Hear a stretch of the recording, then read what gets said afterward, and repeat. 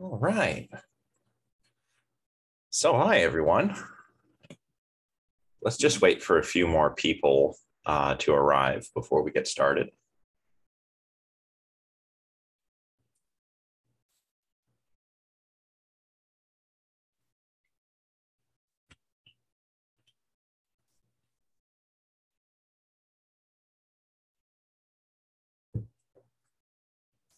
So in the meantime, let's share the screen so everyone can see.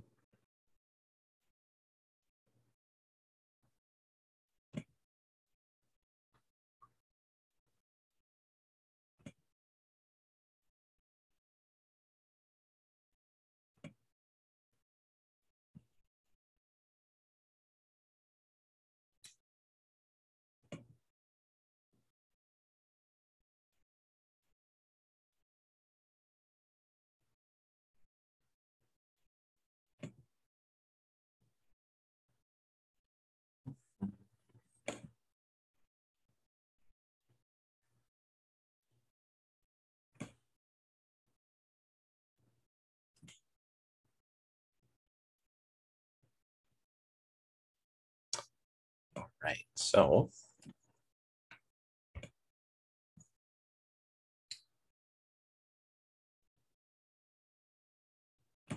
computer is so slow. I really need a better one. Here we go. Okay.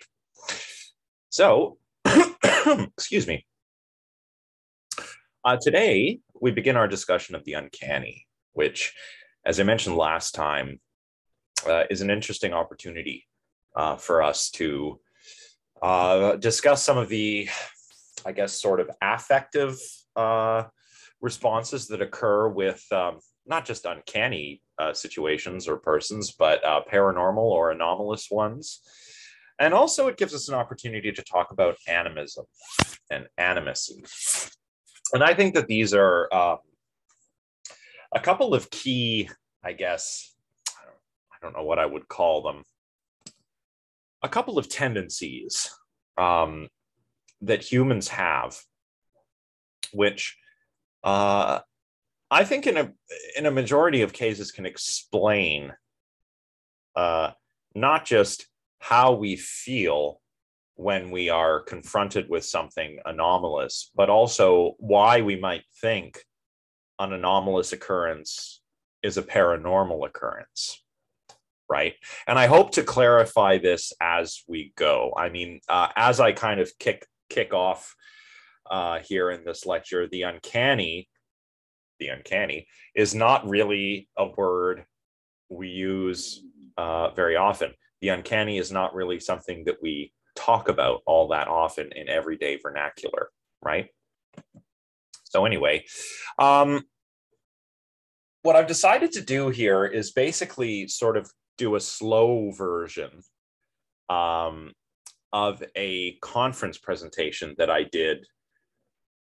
Oh, when was it now? I can't remember if it was earlier this year or last year. Anyway, it was a presentation at the Center for Inquiry Canada, which is a skeptical humanist organization. So I got invited to deliver a talk there, and I thought, oh, it would be great to do something on the uncanny, because I spent a lot of time working on this stuff in graduate school and in my undergrad as well. So this is kind of like a slowed down version of that talk. We may get through all of these slides today. We may not. I'll probably go a little bit faster when it comes to the stuff from Freud and whatnot. And that's because we haven't read Freud yet. I only asked you to read Jensch and, if you could, to get started on The Sandman. So that's what we'll do today. And if we get through it all, great. If we don't, we'll finish next time. And speaking of next time, I think that what we'll do is just sort of discuss what I've talked about today and how that can be brought to bear on paranormal claims, claims about paranormal beings, paranormal phenomena. And by the way, if anyone has questions or wants to make a comment, just feel free to raise your hand or jump in or send a little message into the chat, right? So sounds good. Awesome. One other thing that was cool about this, it's not really that pertinent, but it was a cool conference. The keynote speaker was William B. Davis.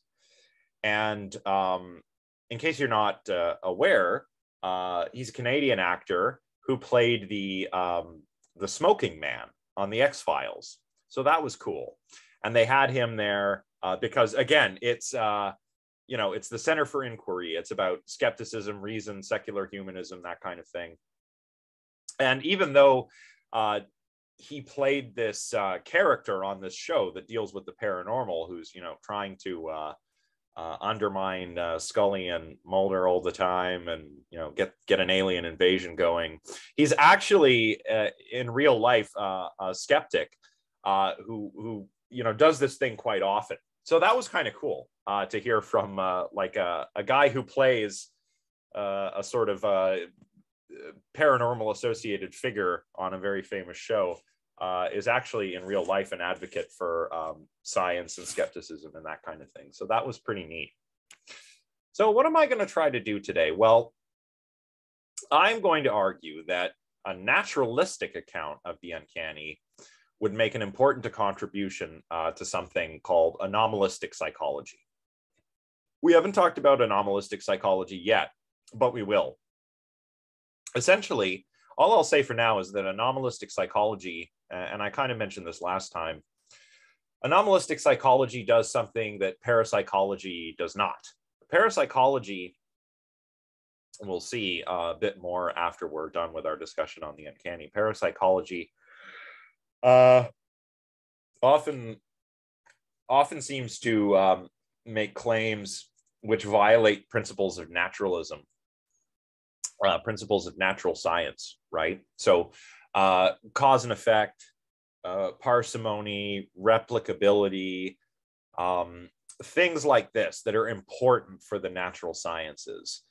Anomalistic psychology takes claims about paranormal things and says, okay, let's not call them paranormal. Let's call them anomalistic, just in the sense that they're out of the ordinary. And let's try to explain these anomalies using the body of scientific knowledge we have, the principles of naturalism that guide science, the scientific method, all of that stuff. And this means that sometimes we may discover something new, but it often means that what we thought was paranormal is either explained away or explained naturalistically. It's naturalized, and it's not really paranormal anymore, right? And I think if we do this with the uncanny, if we naturalize the uncanny, which has, as you'll see, I think if you've read Jensch and if you've started to read Hoffman, it has associations with the paranormal and the supernatural. They're not exactly the same thing, but some things that we could describe as paranormal, we would certainly also describe as uncanny. And we'll get to some examples as we go. So the goal here is to adjudicate between French enjoyed, between Jensch and Freud, who are really the two, they're like the two early 20th, late 19th, early 20th century thinkers who discuss this. They're kind of the starting point to this day, even in the humanities. If you talk about the uncanny outside of a scientific sort of setting, like we are here, it's usually just, discussing Jensch or Freud, maybe doing some psychoanalytic stuff, which is cool. It's good for the humanities. It's not really what we want to do here, though, right? So what I want to do is adjudicate between these two thinkers and show that, aside from some fundamental differences and maybe a few superficial differences too, they both seem to agree that perceptions of animacy and mentation play a very big role in experiencing this sort of uncanny sensation, right? And then I will try, if we get to this today, I'll try and explain the emotion that accompanies uncanny experiences. And I think that that is often eeriness. And I will explain that eeriness is a type of anxiety. Anxiety is a bit of an interesting emotion. So I'll talk a little bit about what the emotions are and how they work. But anxiety is interesting because emotions usually have what we would call content, right? Emotions are about something. Usually it's very clear what emotions are about, right? Like if you're frightened of something, for example, that something you're frightened of is the content, right? Say a charging bear or something, right? You see this bear charging at you, become frightened. The fear is telling you, hey, there's a dangerous thing approaching you. It's that bear over there. So the sort of theme of the emotion, what it represents to you, is danger, and its content is, this dangerous bear who seems to be charging you, right? With anxiety, the content is uncertainty. And in the case of eeriness, I think that it's uncertainty over these two characteristics, animacy and mentation. That is to say, whether something is alive or not, whether it's animate or not, and whether it has a mind or not. So the uncanny, it's not really an easy word to define. Maybe this is because it's not really a word that occurs all that often in everyday parlance, right? But some synonyms, in case you're not familiar with this term, might be weird, strange. Unhomely is definitely one. Eerie. Unhomely is very important because uncanny is sort of it's the best translation of a German word, and this is the word that Freud and Jentsch use, unheimlich, which means unhomely. So etymologically, these words, uncanny and unheimlich, are different, but semantically, they're actually very similar, and we'll see why that is. So, strange, unhomely, eerie, creepy, spooky, all might describe something that we would say is uncanny. And often these words are describe things that may be supernatural or paranormal as well, right? So how do we study this, right? As I mentioned a moment ago, the origins of present-day scholarship on this stuff are these two papers. There's Jentsch's Psychology of the Uncanny and Sigmund Freud's The Uncanny. Jentsch's is a lot shorter. It was published in two parts initially. Freud's is a lot longer, and Freud's is available in 3 parts. The first part, though, is really just sort of iterating over all of these different dictionary definitions to try to define the uncanny. So you can skim those parts of it when you go and read it. So these are sort of the foundations, and as I said, both of them, because they're writing, reading, speaking German. Jentsch, I believe, was from Germany. Freud was Austrian. It's important to note, by nationality he was Austrian, but in Austria they speak German, so he's a German speaker. So if I say German, I mean the language, not the nationality. So they're using das Unheimlich, which means the unhomely. Remember that, because that'll be important later. Now, a lot of the literature on the uncanny is, as I mentioned a moment ago, found in the humanities. We're talking literature, we're talking poetry, film studies, any sort of like critique of different kinds of art, even architecture. So visual art, architecture, literature, poems, all kinds of things. Freud is also discussed quite widely in areas like feminism and queer theory. Cultural studies is another one. I mean, there's all kinds of areas in the humanities where you can talk about the uncanny. It's great. But as far as the sciences go, there's not a whole lot there. There is a sort of niche area in the cognitive sciences and robotics, and this concerns explaining something called the uncanny valley phenomenon, which you've probably heard of, right? Has anyone, I'm sure someone's familiar with the uncanny valley, but would anyone like to take a stab at explaining it for us, or explaining what it is, rather? Dahlia, go ahead. I might be wrong, but I'm pretty sure it's like the threshold at which something looks too human or something like that.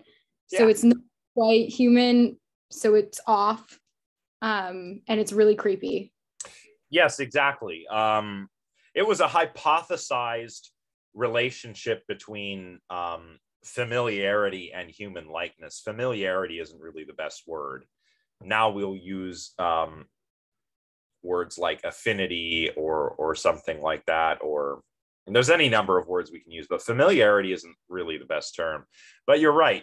It was conceived of by a Japanese roboticist named Masahiro Mori, who was working with artificial limbs. He would design, for example, artificial hands for amputees to use, which had like myoelectric sensors and could maybe like be controlled by signaling the muscles here. And this was all in the 70s, the 60s and 70s. So this was pretty advanced stuff at the time. And Mori noticed that the more realistic the limbs looked, or the more realistic they tried to make them look, the weirder they seemed. And he extrapolated from this. He said, well, imagine if we made a whole entire robot that was human-like with hair and artificial skin. That would look very uncanny. So it's important to note that at the time this was proposed, there was no robot that looked uncanny like this, that fell into the uncanny valley. There were automata, which are a bit different than robots, and I'll explain those in a little while. But it wasn't until really computer animation became big, Pixar films and that stuff. It wasn't until this time that discussion of the uncanny valley really entered sort of like popular discourse, or even academic discourse. This paper kind of sat just in obscurity for like 40 years before people got into it. So nowadays, there are a lot of studies that try to investigate the psychology of the uncanny valley phenomenon, but what they don't do is try to understand just what the uncanny is in general. So beyond just the paranormal anomalistic stuff, this would also, I think, be useful for researchers in this area. In any case, as I said, neither of these lines of research tries to understand, the psychology of the uncanny as such. So that's why I'd like to do that now. So why should we do this? Well, not only for the reasons I said, it'll help make research on the uncanny valley phenomenon easier. It could provide us with insights, to sort of reinvigorate discussion of the uncanny in the humanities. But I think more importantly for our purposes, it would really be a good contribution to anomalistic psychology, right? And that's because anomalistic psychology, I think, is the right way to replace parapsychology, because parapsychology is pseudoscientific, right? I don't think it was when it got started, but it certainly is now. Now, as I mentioned last time, parapsychology began at Duke University in the 1930s. Joseph Banks and Louisa Rhine founded their parapsychology lab there, and you'll remember that they tried to avoid some of the pitfalls of psychical research. So psychical researchers would seek out people who claimed to be spirit mediums and maybe try and do some experiments with them, whereas the Rhines used regular people, and they worked with Zener cards and all of that stuff we talked about last time, right? To study ESP. Also ran dice throws for studying PK. So this grew out of the earlier tradition of psychical research, but it's largely been discredited today. There are some parapsychology labs that still exist, but almost none of them are associated with universities, because universities don't want to fund research on nonsense. So and I'm not trying to be dismissive of paranormal claims there. I'm dismissive of the sort of stubbornness of parapsychology, right? It just won't go away, even though we know that there are some pretty substantial problems with it. So one of these parapsychology labs is the Rhine Research Center. Did anyone have a chance to watch the video I shared of the two researchers at the Rhine Research Center doing the Zener card thing? I shared it in the Discord server.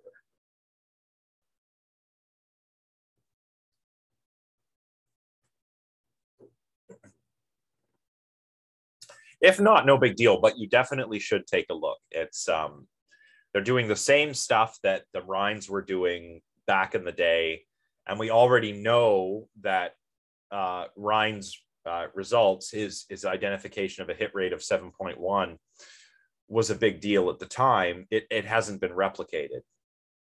And I guess there's nothing wrong with continuing to try and replicate it. It's just, it hasn't been replicated.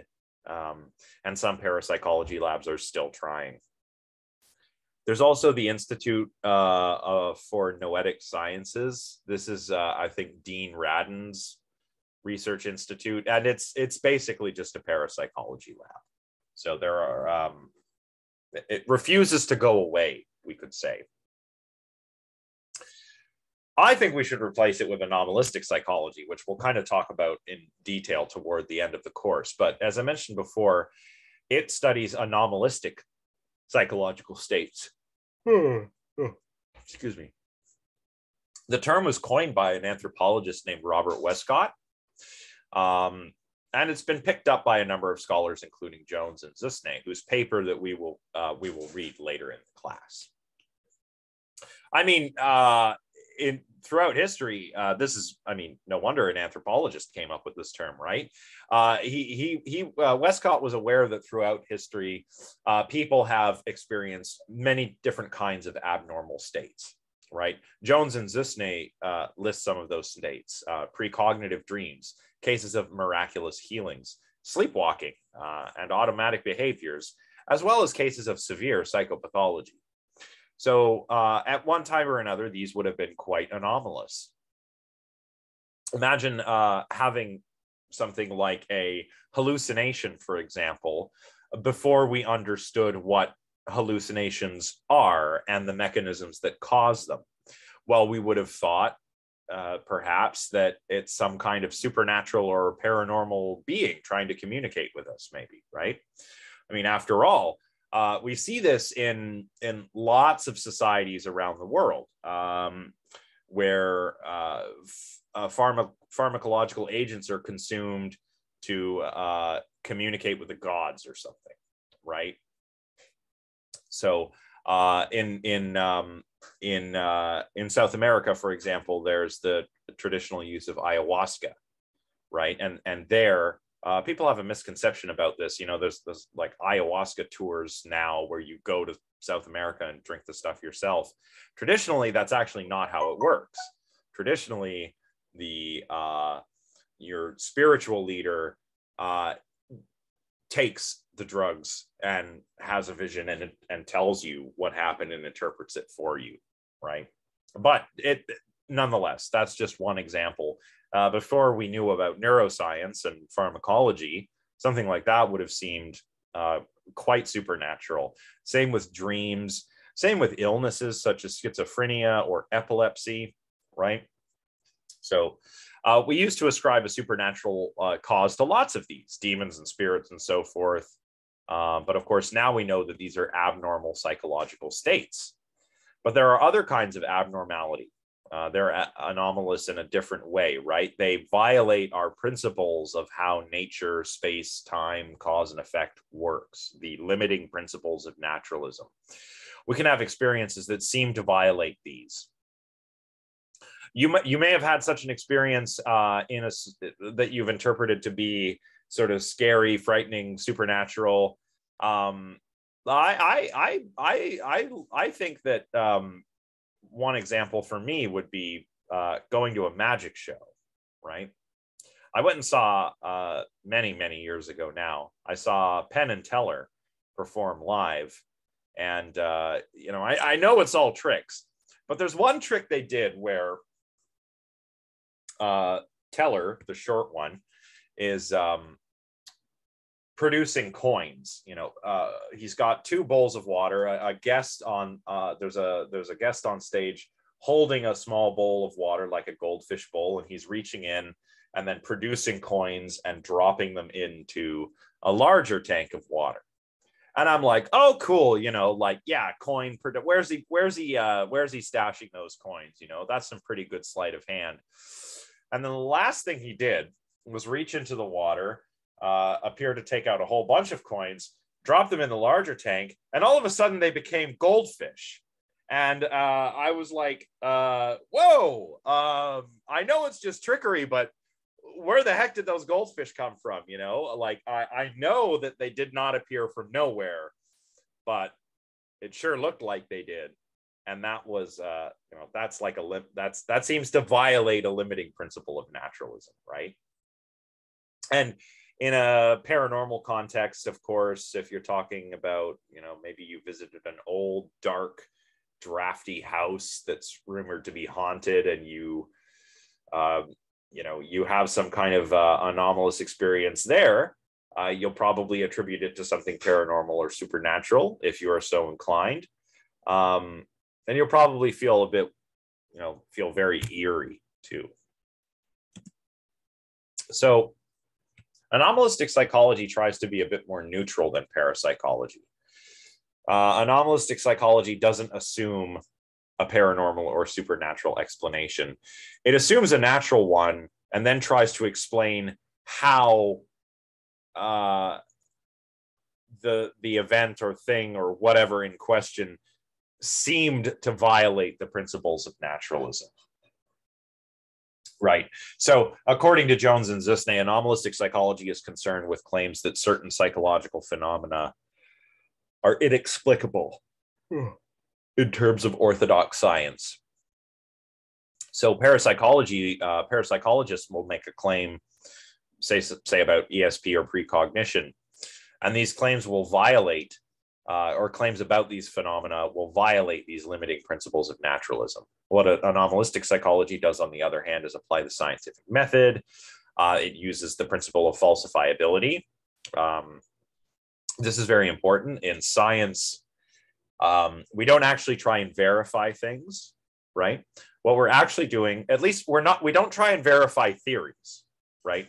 We do observe and check things out. Maybe we'll verify whether something is a certain way out there in the world or not. But when it comes to the level of hypotheses and theories, we are not trying to verify. We are actually trying to falsify. We are trying to show that this theory or this hypothesis is actually wrong. And if we fail to do that, that's actually a good thing. Replicability, another important one. Okay, so say I fail to falsify my hypothesis in my experiment. Great. But that could still just be due to chance. Maybe the result I got was just some weird fluke. It's just the way the numbers work. Well, in that case, we need to try and replicate, right? So that's why replicability is so important. And then the parsimony, Occam's razor, right? If you've got two explanations that explain things equally well, Go with the one that relies on the fewest untested or unwarranted assumptions. So anomalistic psychology assumes that some phenomena which are claimed to be supernatural or paranormal can be explained naturalistically, and that includes as non-phenomena, right? There's nothing happening, in other words. There's just something maybe going on in the mind. Maybe someone was mistaken about what they saw, but there's nothing happening. Now, I think that some of these anomalous phenomena can sometimes be described as uncanny. They can elicit uncanny experiences. And I think that for that reason, anomalous psychology should try and account for the psychology of the uncanny. Or rather, maybe we should try and account for the psychology of the uncanny for anomalistic psychology. So let's try and do that by looking at Freud and Jentsch.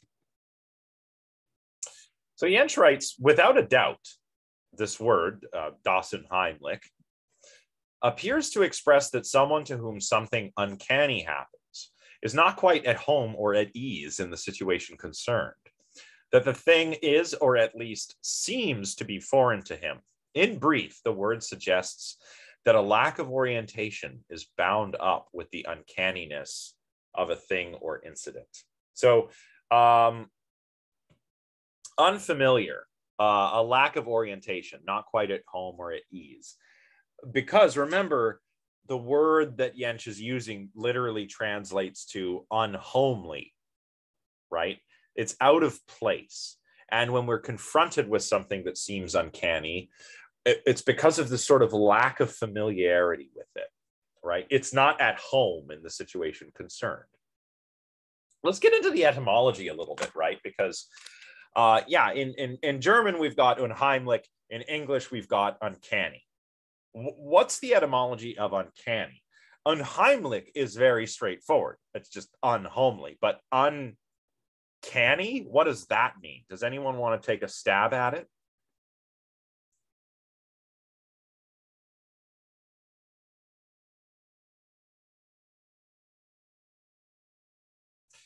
Daniel, go ahead.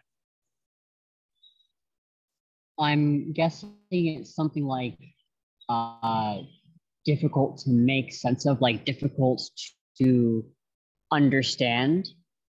Yeah, pretty much. That's right. The canny part of uncanny is related to an Old English and also a Scots word that ken, which means home. So there are certain sayings, like when we say somebody is very canny, we mean that they're clever, they're knowledgeable, right? This guy here, say I'm pointing to somebody, I could say this man is a canny ruler. Maybe he's a wise general or something. That might be one way that it might have been put back in the day when this word was used more often. There's also sayings like you're beyond your ken, you're far from home, meaning that you're out of your depth, you're out of your area of expertise, right? And that this ken in Old English and Scots is cognate with the German kennst, right, which means to know, right? So even though etymologically these words are different, semantically they are quite similar. That is uncanny and unheimlich. So what does Freud say? Well, where Jentsch is like, okay, it's unfamiliarity that's the key, Freud says the uncanny is that species of the frightening that goes back to what was once well known and has long been familiar. And this is the big giant definition in the humanities of the uncanny that you will run into all the time, is that the uncanny is the familiar made unfamiliar. And that's a very Freudian explanation for the uncanny. Why or how is the familiar made unfamiliar? Well, for Freud, it has to do with repression, right? And that's another interesting difference between these two thinkers, is that Jentsch does mention pathologies in his essay. He writes that there may be people with, he doesn't use these exact words, but there could be people with mental illnesses for whom uncanniness is experienced quite often, maybe owing to the way their illness makes them see the world. But, and he also talks about breakdowns of the senses, which could be due to intoxication or simply to the environment. Like he says at one point, there are many more chicken-hearted men at night than there are during the day. Why? Well, things are frightening in the dark. You don't know what's out there, right? A lot of people are afraid of the dark. So for Jentsch, there is a pathological side to the uncanny, but the uncanny can happen to anybody. Anybody can experience it. For Freud, it's all repression and return of the repressed. It's all pathological. If something is uncanny to you, that indicates, oh, you've got some repressed stuff there. You better sit down on the couch. We better do some psychoanalysis, right? So Freud is different that way. He emphasizes pathology a lot more, right? Because Jentsch, they were both physicians. Jentsch and Freud were both trained as physicians. Jentsch would be like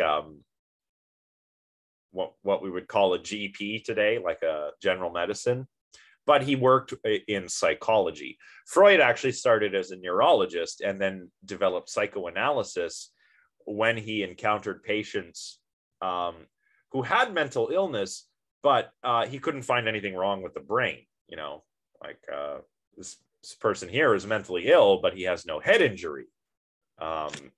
So he developed psychoanalysis to try and tackle the mental illness.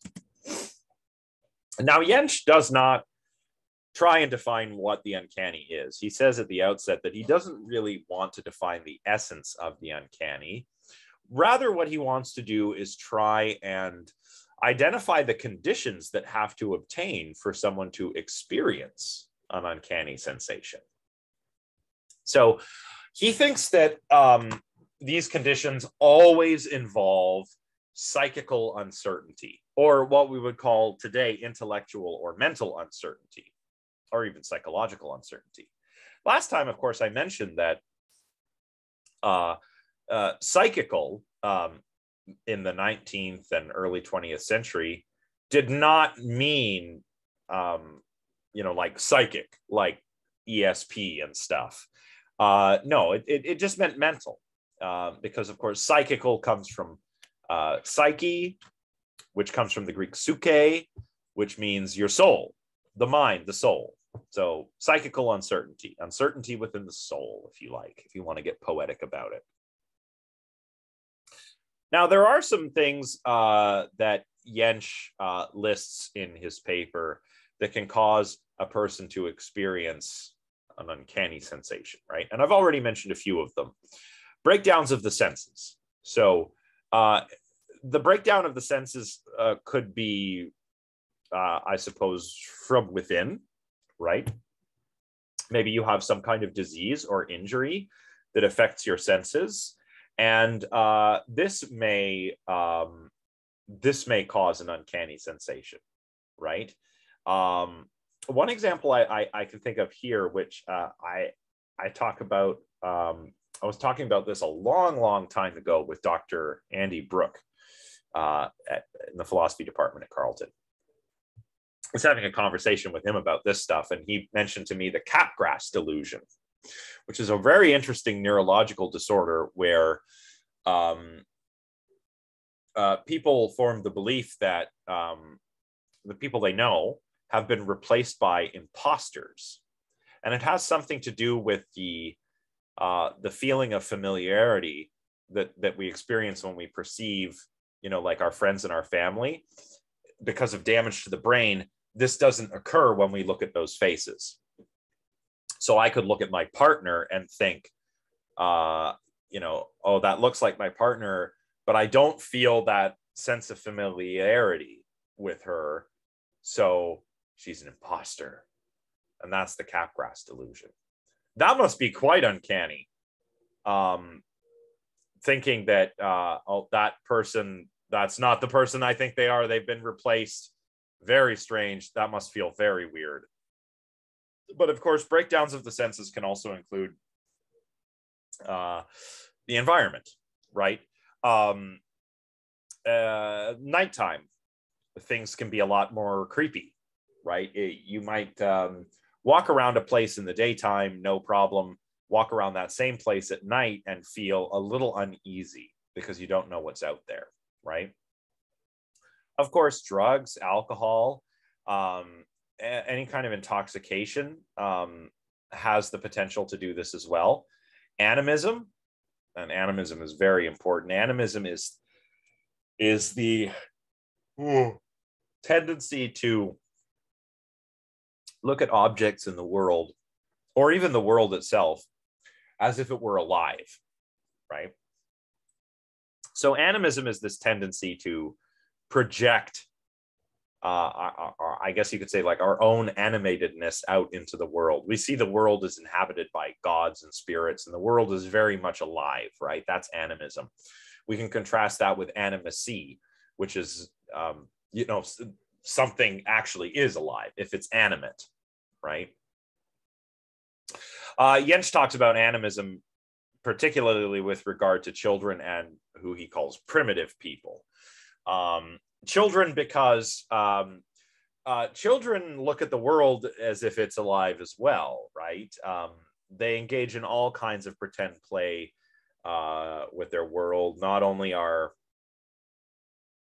dolls or action figures played with as if they were alive, or like stuffed animals, but also imaginary friends or sticks or any number of things. Children can very easily act as if the thing is alive. And when Jens says primitive peoples, I think what he means are like hunter-gatherer societies or indigenous societies where, again, the world is not like this, just a bunch of matter in motion, right? That's a very Western thing,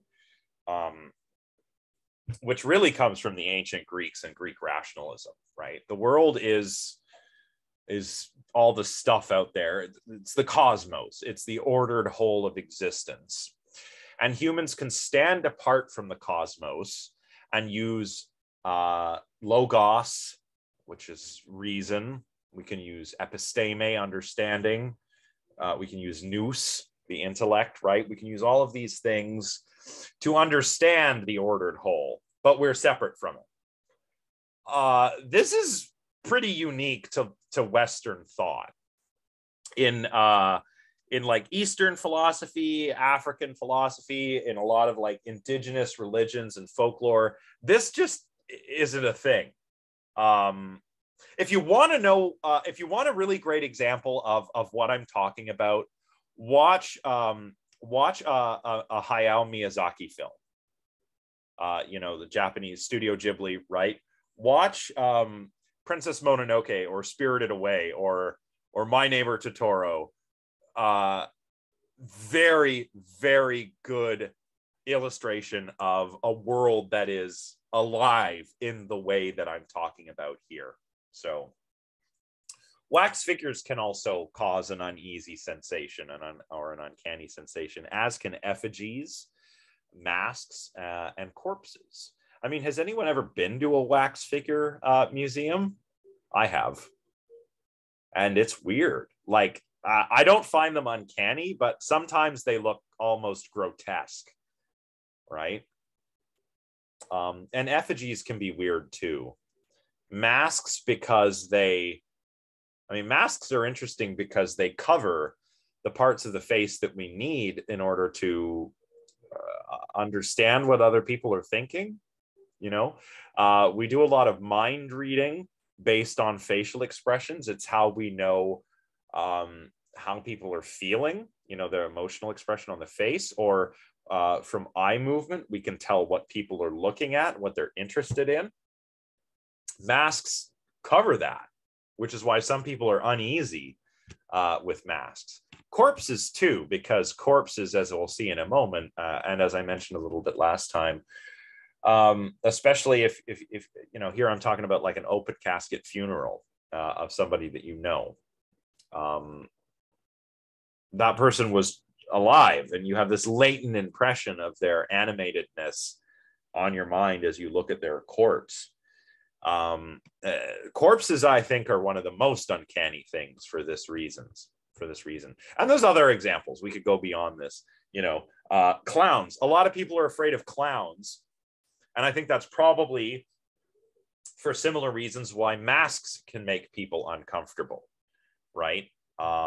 A big, giant, weird-looking face on a clown is just not the kind of stimuli you're used to dealing with when it comes to looking at other human faces. So some people who are afraid of clowns, that could be why, right?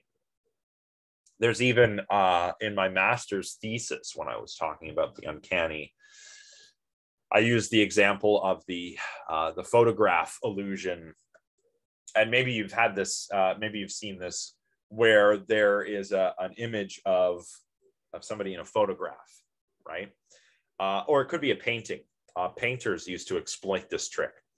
But the eyes of the photograph or the painting are such that they appear to follow you as you move across the room, even though they're not moving. That is very weird, right? It's an illusion. This is the kind of thing anomalistic psychologists would love, right? Like, is the photograph of my great-great-great-grandmother watching me because her soul is stuck in there, or is it an optical illusion, right? That's perfect for anomalistic psychology. But the main example that Jentsch uses of something that can initiate or elicit an uncanny sensation with great regularity are automata. This is the second part of his paper, what we're getting into now. He says that automata can seem very uncanny when they appear to be united with certain bodily or mental functions. First of all, automata are the precursors to robots. So automata is plural for automatons, mechanical figures that would do different things. And they've been around for a very, very, very long time, by the way. The ancient Greeks had automata. The first automata that we know of in ancient Greece were invented by Hero of Alexandria. And he created all kinds of mechanical wonders that were used in temples. So automatic doors, figures which would move and dance when people lit the sacrificial fires, right? Really cool stuff. And automata were also very big in the modern period. You know, once we got out of the Middle Ages, we had the scientific revolution and the Renaissance. People started building them in Europe again. They had been building them continuously in the Middle East and in Asia before this. But when Europe was climbing out of the Dark Ages, we got back into automata. Tim asks if I can explain the automatic doors. Yeah, I mean, these would be doors that would be driven by some kind of steam-powered mechanism, such that when you light the fire, you got to light a fire to make a sacrifice in ancient Greece, right? You're burning offerings, so you got to light a fire. So there's always fires going. There's water. There's early steam engines. All kinds of mechanisms that would cause figures to move, and some of them would be doors that would open, like maybe you're coming into the temple and you step on the right spot and it just triggers the door to open or something. I'm actually not too sure on the details, but yeah, that a lot of his stuff were they weren't like automatic sliding doors like we have today. Obviously, they would have probably been like big wooden doors, but very cool stuff. So, in the early modern period through the Enlightenment and into the 19th century, automata were very popular. They were curiosities, mechanical curiosities, and people would come out to see them. Sometimes you'd see automata that could do really interesting things, like Vaucanson's digesting duck. It was claimed that it would actually digest food that was given to it. It didn't really. What you would do is give this little mechanical duck a bit of food, and then it would, poop out something as if it had digested the food and excreted it. But of course, it wasn't really digesting the food. There were automata that would appear to play musical instruments. There were a lot of automata in clocks, right? Think of a cuckoo clock. I mean, those were one of the ways. Not just the cuckoo clock with a literal bird, but also, some clocks in town squares in Switzerland, you can still go and see them to this day, have little automata on trains that come out, at the striking of the hour and ride around the clock and have figures on the trains doing different things, right?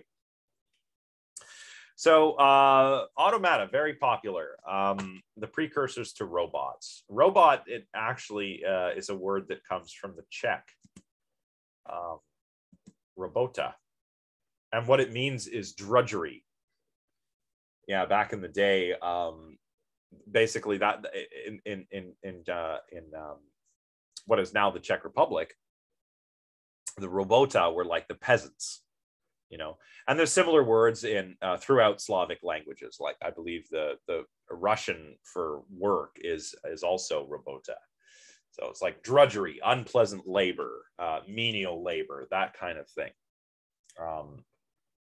We started calling automatons robots because the term robot was popularized in a play about robots, where a scientist creates some robots.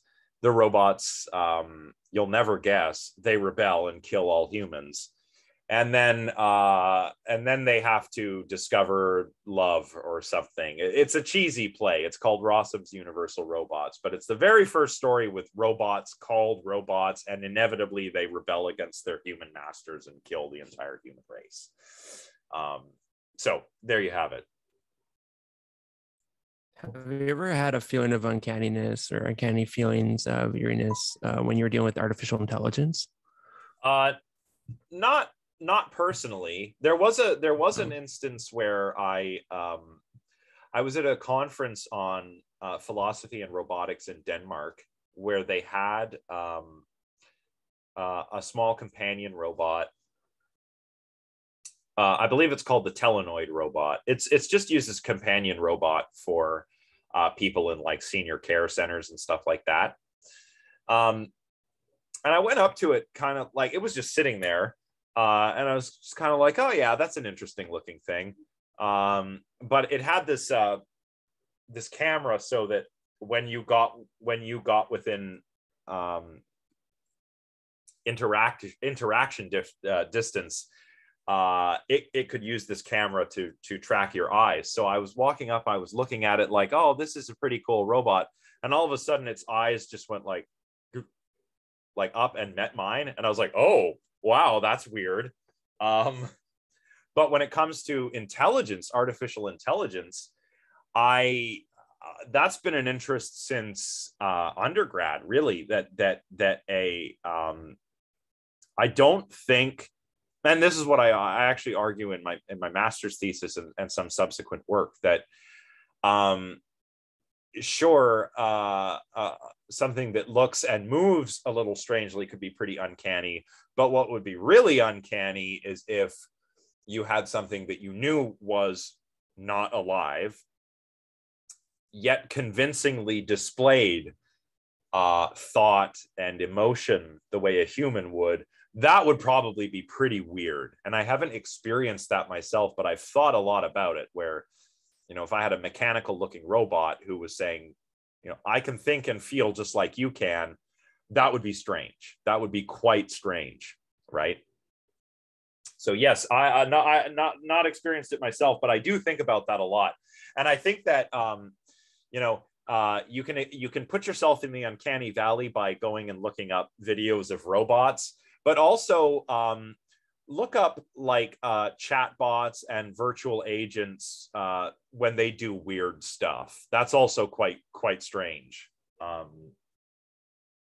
So let's get, how are we doing for time? We're only about an hour in. We may actually get through all of this today, and that will be cool, because then next time we can talk a little bit more about Freud, and then we can just have like a big discussion about all this stuff, which sounds really fun.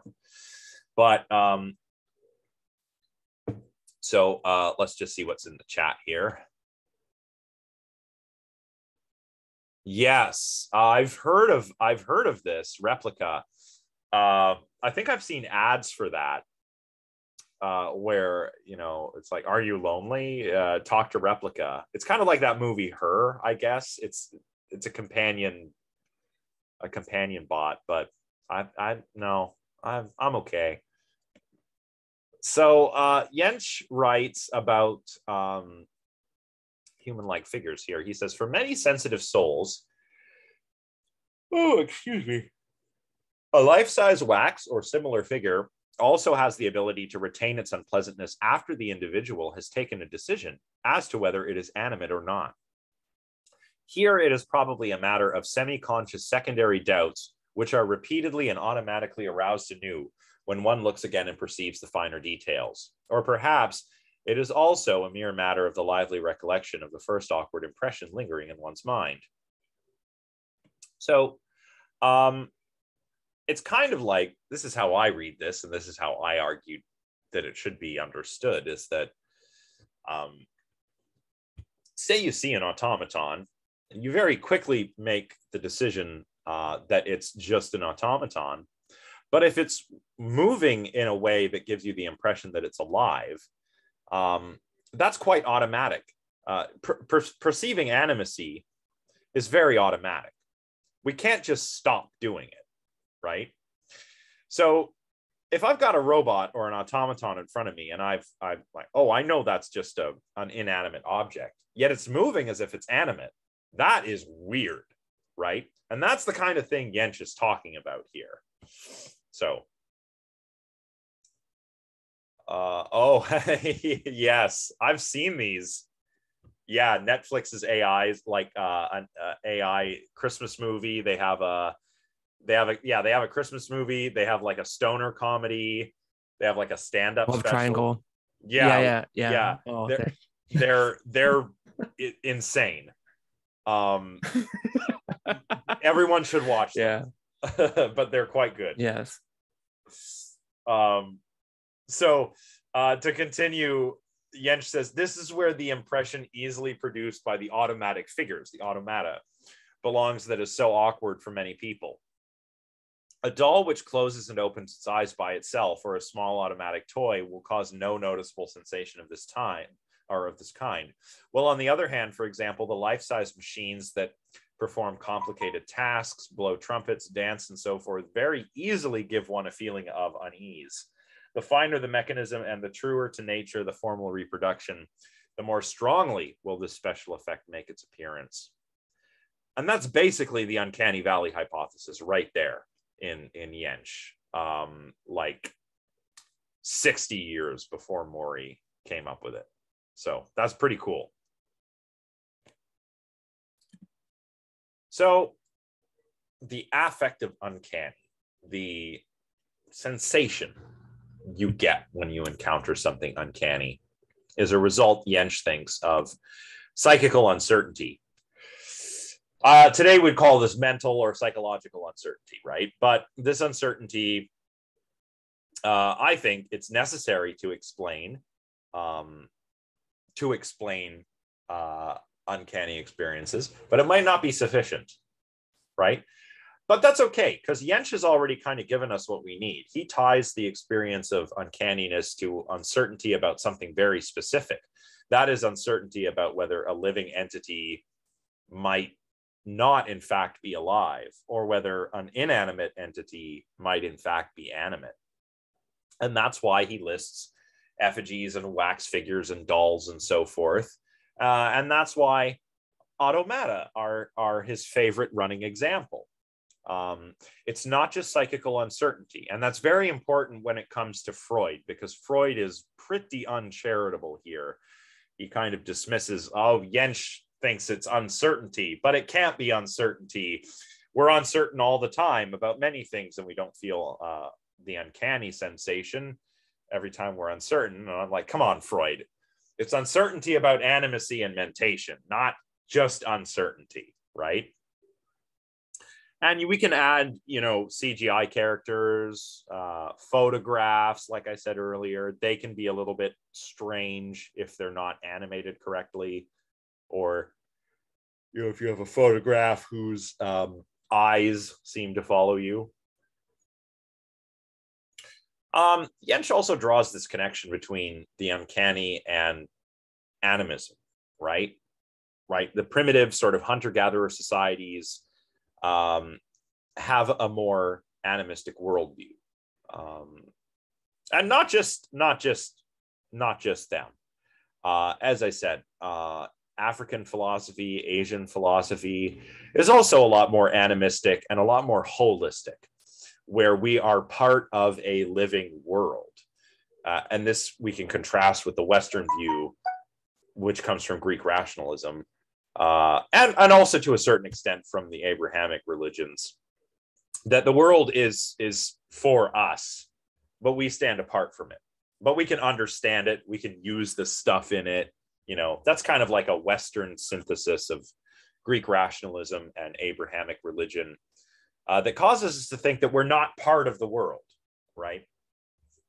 So in the West, I guess we're a little bit less animistic, culturally speaking, than Africa, Asia, or any number of indigenous cultures from around the world, right?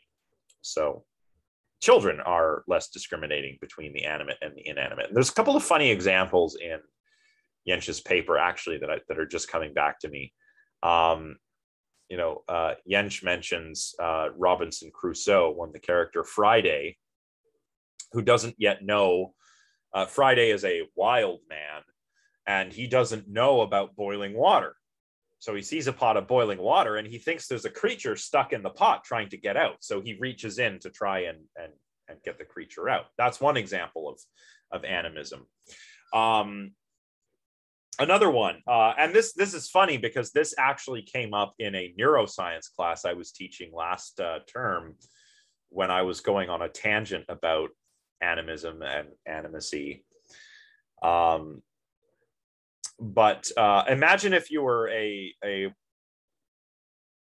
sort of a wild person, you lived in nature, you were a mountain person or something, one of the hill folk, and you came down from the hills and saw a steam engine for the first time. You might mistake it as a living being. Yench mentioned such an example. There's even, and I know this is incredibly nerdy, but do we have any people who watch anime here? I've definitely watched a bit in the past. Yeah, Daniel says he has. Yeah, there you go. Yeah, Daniel has as well. Yeah. Nice. Okay, so I was watching that one, Demon Slayer, right? And I'm like, yeah, it's okay. Yeah. I like the animation. The animation is very, very neat looking, very beautiful. But the Mugen Train, right? If you've seen that one, that guy who wears the pig mask. Inosuke, yeah. He thinks the train is the lord of the mountain. Like, he thinks it's a god, right? That's exactly. Yeah. And then it turns out there's a demon in the train, and he's like, "I told you!" Like, but yeah, that's the kind of thing Yench is talking about here. That's the animistic worldview, and children are like this too, right? Like, children look at the world as alive, and it's great. Or another funny example Jensch mentions. Jensch also talks about animals a lot, and how the frightened, fearful reactions of animals might be because they find, or because they have uncertainty about things. There was an incident he mentions where there was a parade taking place, and they had all kinds of elephants, different animals in this parade.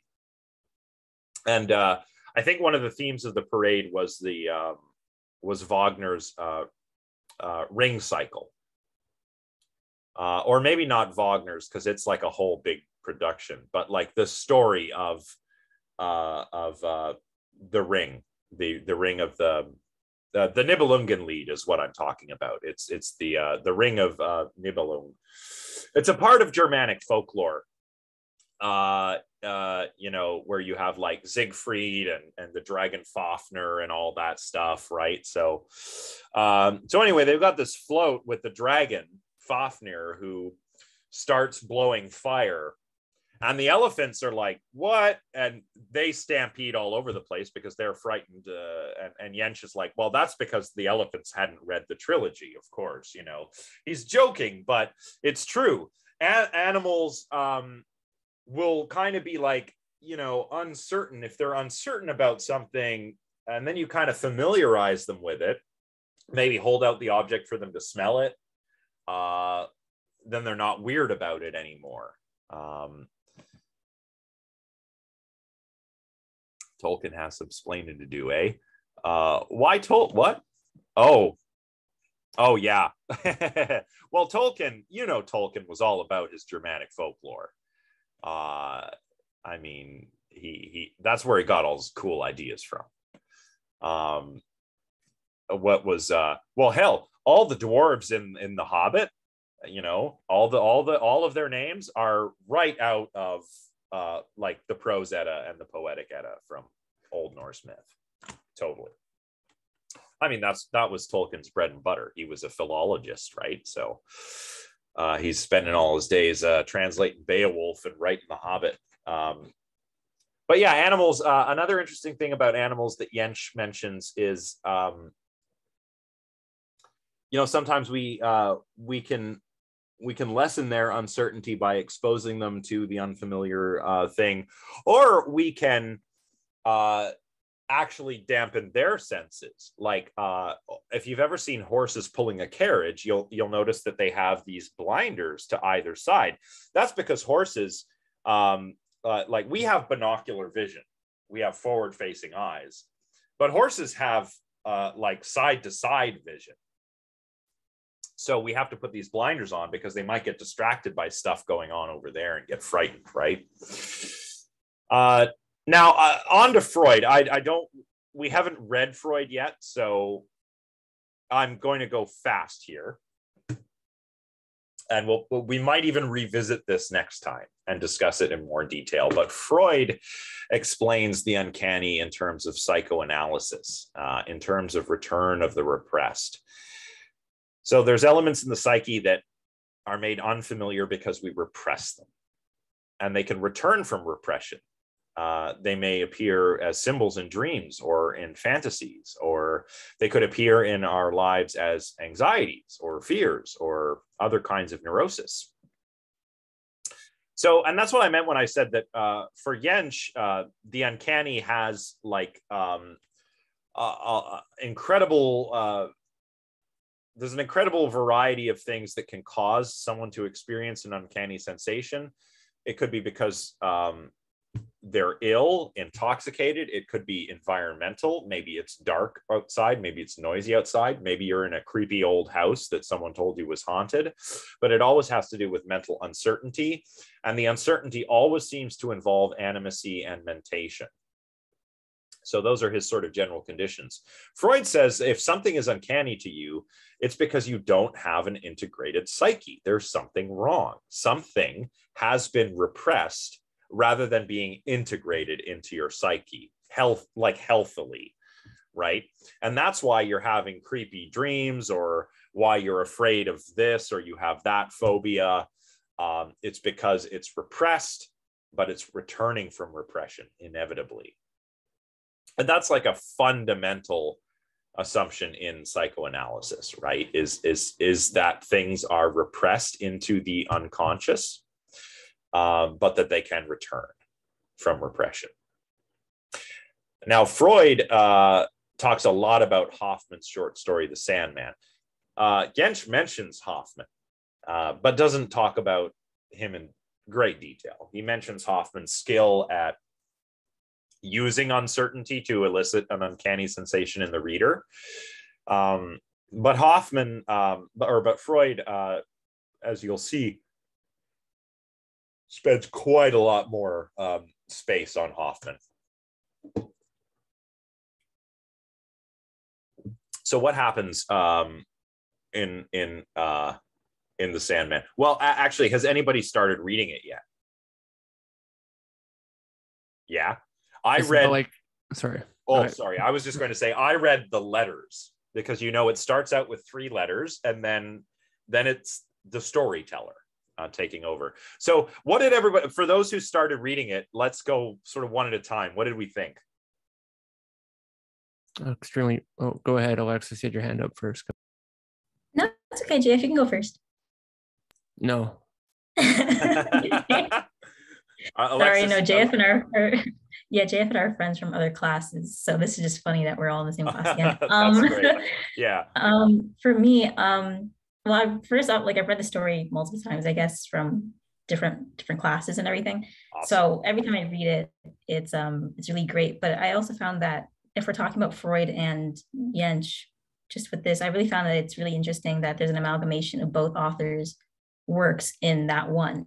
Like if we're talking about like the mental illness aspect for Nathaniel, and then for this as well, just talking about repressed emotions and repressed memories. Yeah. When he was a kid, and then how it relates to how he's older. And so I really find that it's interesting. I don't think my other class, I don't think we talked about it in its depth as this, but seeing those 2 authors, it's really cool to see the amalgamation of both of them accumulated in that one story. Yeah. So, and it's cool because Sandman or Hoffman is doing this way before Jentsch and Freud even come along, right?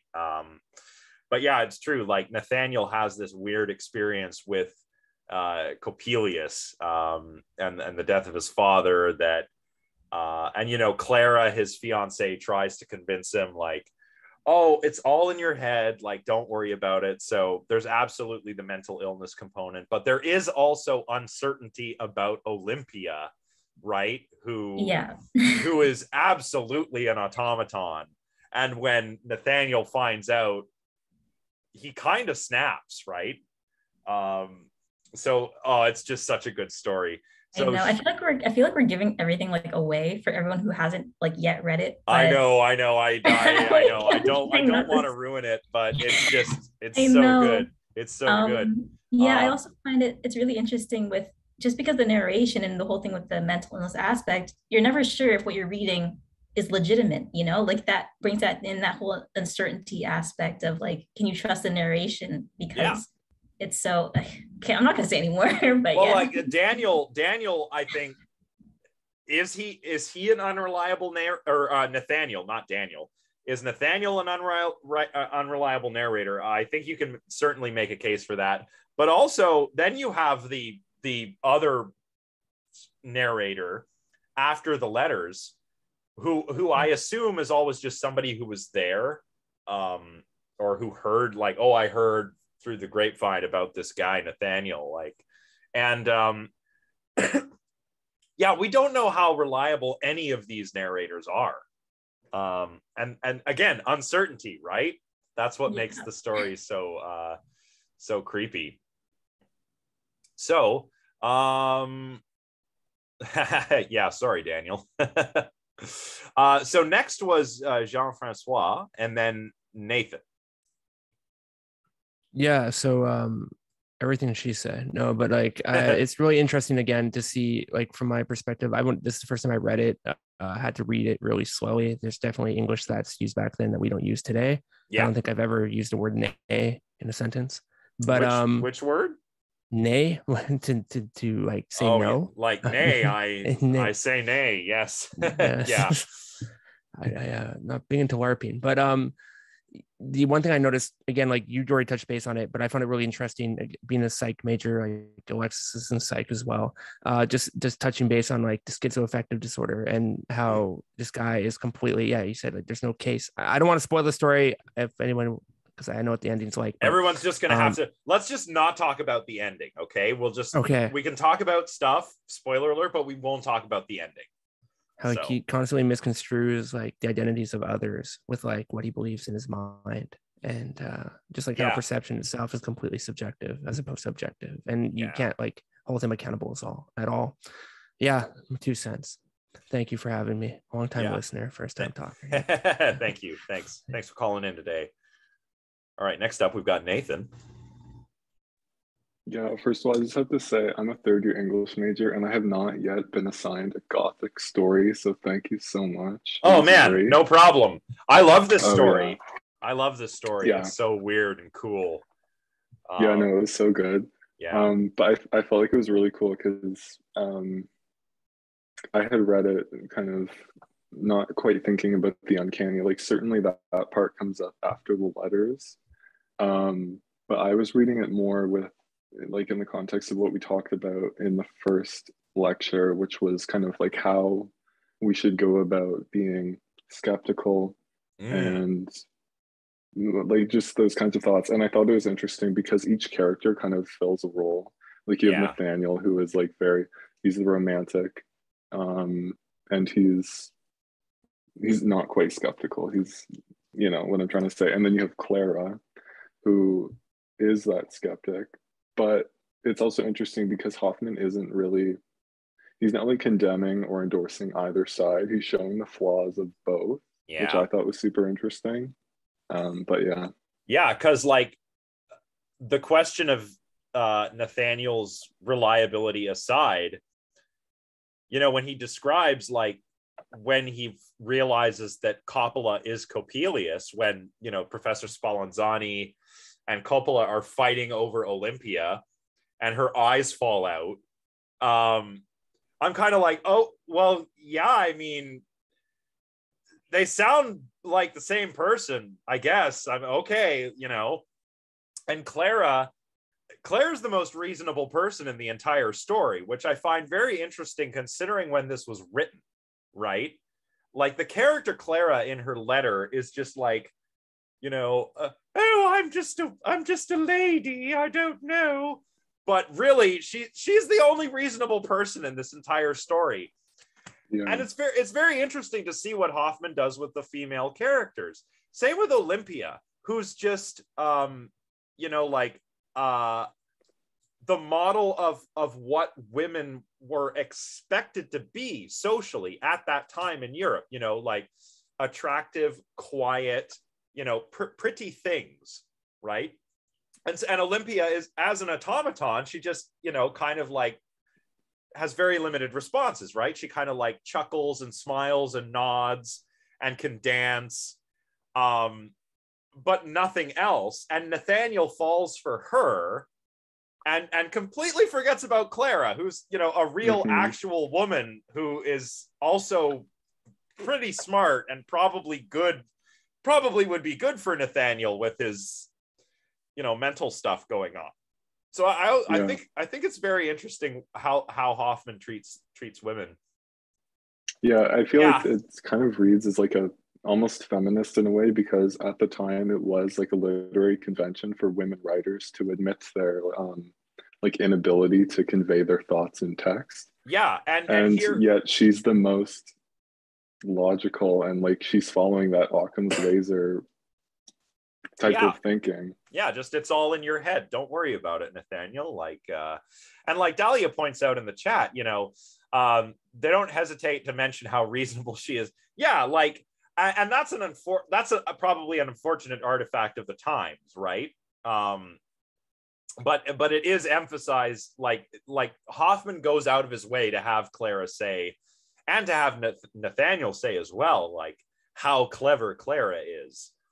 You know, it's unfortunate that for modern readers, when we go back, she's clever for a woman. But that was just kind of the device that I think Hoffman had to use to establish that Clara is the smart one and Nathaniel is the possibly crazy one. So I won't summarize too much of the story for those who haven't read it, but I'll summarize the letters, right? For those who are here but who haven't read it yet. We have a series of letters that start off the story, and Nathaniel is writing to his brother Lothar. By the way, if the names are spelled different in my slides, because when I initially put these together, I was actually working from a different translation where the names were actually kind of like updated and modernized. In this text, they're still kind of old-timey spelling. But Nathaniel is telling his brother Lothar or rather telling Lothar, who is his future brother-in-law. It's the brother of his fiancée Clara. He's telling him about, I've just been feeling, very, very strange lately. I had this, I've been in Italy studying with Professor Spallanzani, of course, and I ran into this lens salesman, and I freaked me out because he reminded me of the Sandman. So it goes back to Nathaniel's childhood, when he's recounting the story of how he'd hang out. His family would have dinner. After dinner, they'd all go up to the study, and Nathaniel's father would smoke a pipe and drink a glass of beer and entertain the kids, tell them stories. But then at 9 o'clock, they'd hear the heavy footsteps coming up the stairs, and Nathaniel's mother would always say, "Well, the Sandman's coming. We have to get you off to bed." Now, of course, the Sandman is part of European folklore. The Sandman is a guy who comes and sprinkles sand in children's eyes to make them fall asleep. It's fairly benign. And this is what Nathaniel's mother means. Like, gotta go to bed. The Sandman's coming. No big deal. But he hears all of this racket going on upstairs and thinks it's all quite suspect. So he asks his nanny about the Sandman, and Nathaniel's nanny has a different explanation. She explains, like, "Oh no, the Sandman, you don't want to mess with the Sandman, because the Sandman, you see, he'll come and pluck out your eyes if you don't go to bed on time. And he'll take them to his children who live on the moon, and his children have these horrible hooked beaks like owls, and they'll gobble up the eyes of children who don't go to bed." And this scares the crap out of Nathaniel, obviously. But he's also curious, right? He needs to know. So he's telling Lothar, I had to know who the Sandman was. So he sneaks upstairs and he sees that the Sandman, or who he was told was the Sandman, was the lawyer Coppelius. And Coppelius and Nathaniel's father are engaged in these weird alchemical experiments. If you read between the lines, what you'll realize is they are actually fashioning a pair of eyes out of glass, which is weird. And also, the smoke, the setting, Nathaniel talks about being able to see figures in the background without eyes, which really creepy, and which is actually something I only noticed on my most recent reading, that stuck in there, and that kind of becomes important for later. It's foreshadowing, basically, right? So he's found out. Coppelius sees him and puts him up by the fire that they're working on. They're hammering away with all these weird little instruments, and Coppelius grabs him and says, "Oh, we've got some nice eyes here," and he's about to sprinkle hot coals in Nathaniel's eyes, and Nathaniel's father begs him not to. So he just like kind of roughly manhandles him, almost like to, just roughs him up until he passes out. Nathaniel doesn't wake up for a few days. When he does wake up, he's like, "Oh no, is the Sandman still here?" On the Sandman's last visit, Coppelius's last visit, there's an explosion heard upstairs, which leaves Nathaniel's father dead, and Coppelius is nowhere to be found. and basically he's telling, Nathaniel is telling Lothar that he believes that Coppola, this lens salesman he's met in Italy, is this Coppelius. Now, he's very absent-minded, so even though Nathaniel wrote his letter to Lothar, he accidentally addresses it to Clara. So Clara reads it. Clara's very reasonable, as we were just discussing, and Clara says, it's all in your head. You had this horrible experience, but like, how could Coppelius and Coppola be the same person? Coppelius was German, Coppola is Italian. Come on, think about it. It's fine. Don't worry about it. And Nathaniel writes back saying that, Clara, you're so smart. Of course, you're right. It's not the same person at all. I've confirmed this because I've gone and, I've done some digging, and they couldn't be the same person. And then he mentions Olympia, the daughter of the professor, who is kept in the professor's room, and we see Nathaniel kind of getting curious, like, who is this woman in this room who just sits there quietly all day? He wonders at one point in the letter, like, whether she's an idiot. Unfortunately, back then, idiot was a technical term, right? An idiot referred to somebody with an IQ below 25.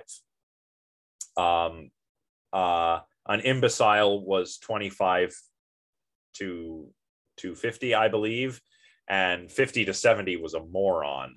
So this is all part of what's called the euphemism treadmill. So nowadays we call people idiots. Back then it was like a medical diagnosis. It's the same reason we don't use the term mental retardation anymore, because people have turned it into a slur. So we don't say it anymore because of the euphemism treadmill.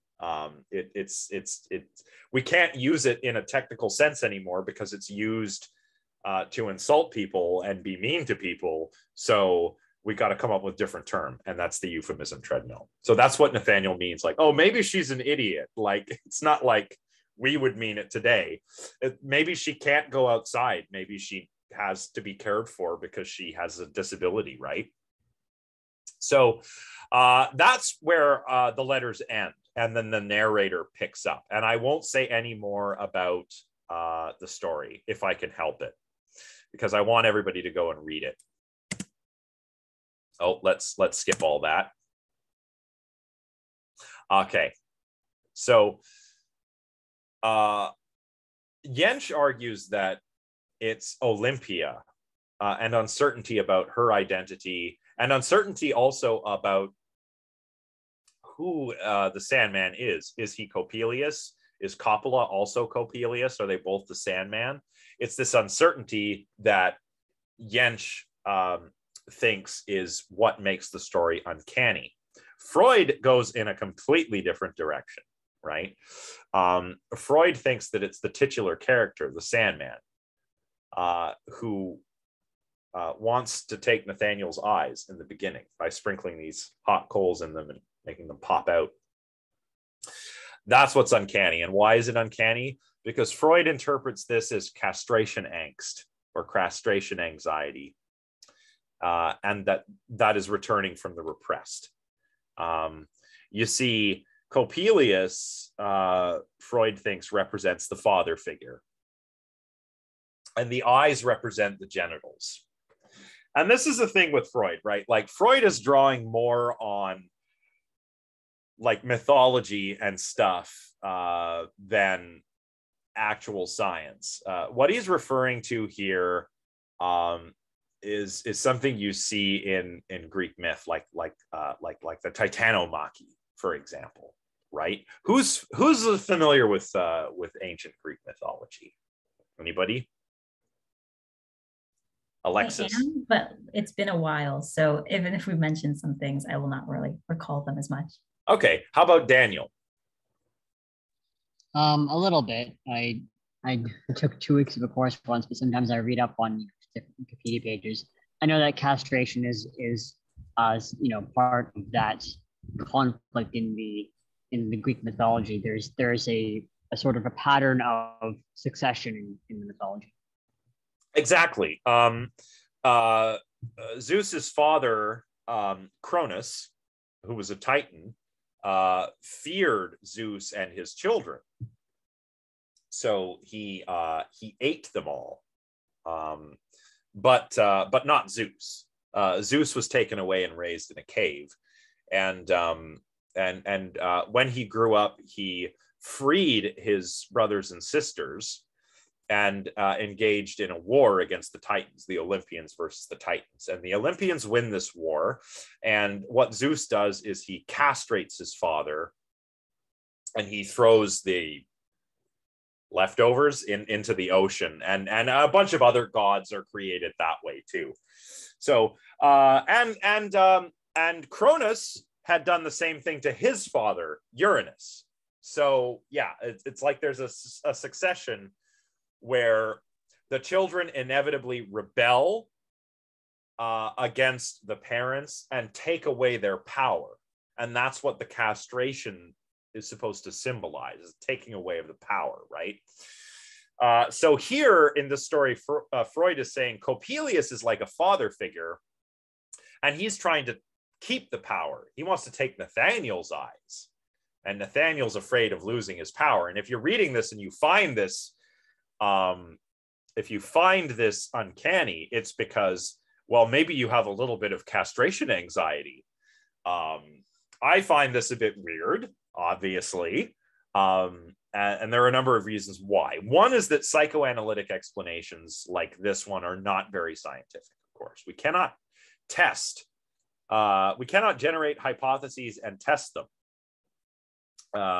That was one of the main criticisms of Freud, was that none of his stuff was able to be tested or retested. Exactly. And that's why Freud to this day is still big in the humanities, but not in the social sciences, at least not as big. Psychology, they're not fans of Freud. Anthropology and sociology, you do. Oh, okay, Daniel, you might be correct. You might be correct there. Could be Kronos castrating Uranus, because that's where like Aphrodite and some of those gods came from. You could be correct. I'll have to check on that. But yeah, that is true. As psychology started becoming a science, we realized we couldn't really formulate hypotheses and test them, and that's important, right? Falsifiability is important. But Freud, nonetheless, continues to be very influential in the humanities. And I think that's actually probably for the better. If I want to understand the mind, Freud is not the guy I go to first. But if I want to understand art or a story or a myth, Freud is actually pretty good for that, I think. In fact, I would encourage everybody who's interested to check out the film The Pervert's Guide to Cinema.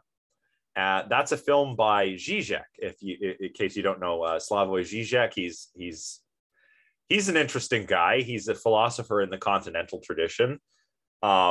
Really weird dude, but he does this film where he talks about great films from a psychoanalytic perspective, and it's filmed in such a way that, you know, like they show a bit of the movie and then Zizek is in the scene talking about the film.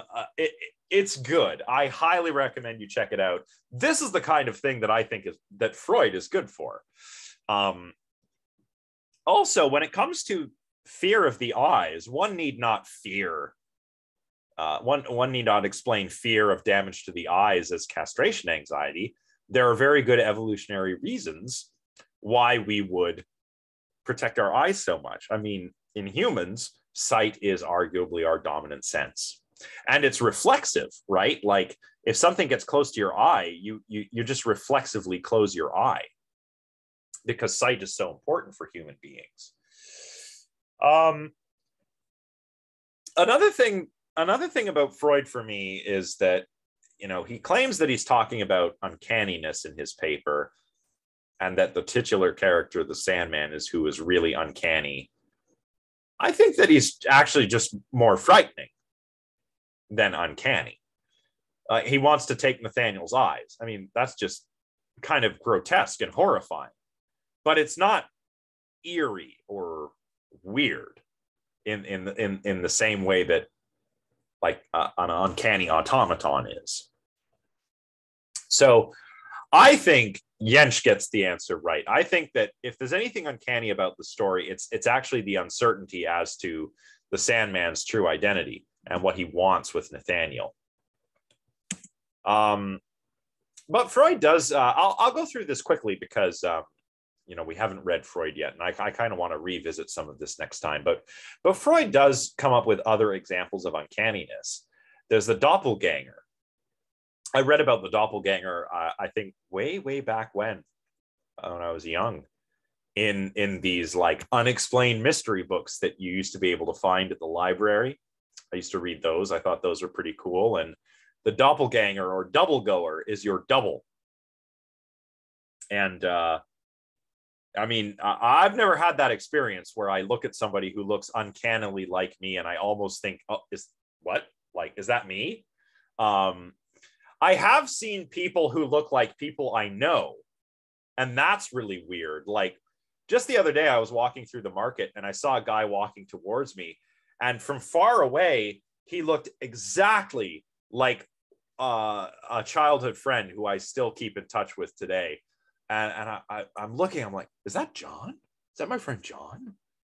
Oh no, it's a different guy. Whoa, that was weird though. That moment when I was not sure who it was kind of uncanny. There's also déjà vu, right? Déjà vu means already seen.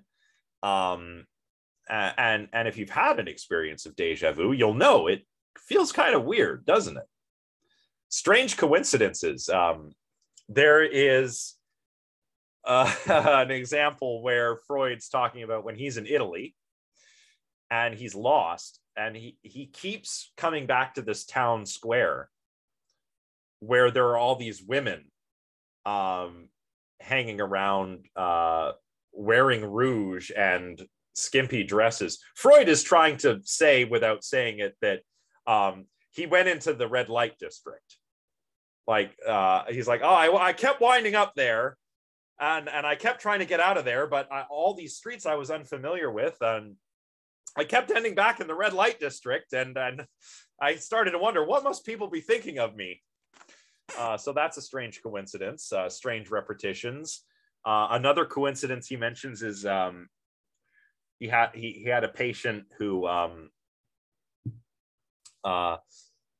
was at this sanitarium. Yeah, kind of like Jung's synchronicity. I have to admit, I'm much less familiar with Jung than with Freud. But yeah, there are definitely some commonalities there. And this one patient of a sanitarium would go there to take the mountain air, and it was good for his health. And he had like this favorite nurse who worked there. I think he probably had a crush on this nurse or something. So he's telling Freud how he goes back to the place, and it's like, I want this room because that's the room where nurse so and so works. And she says, that room's already been taken.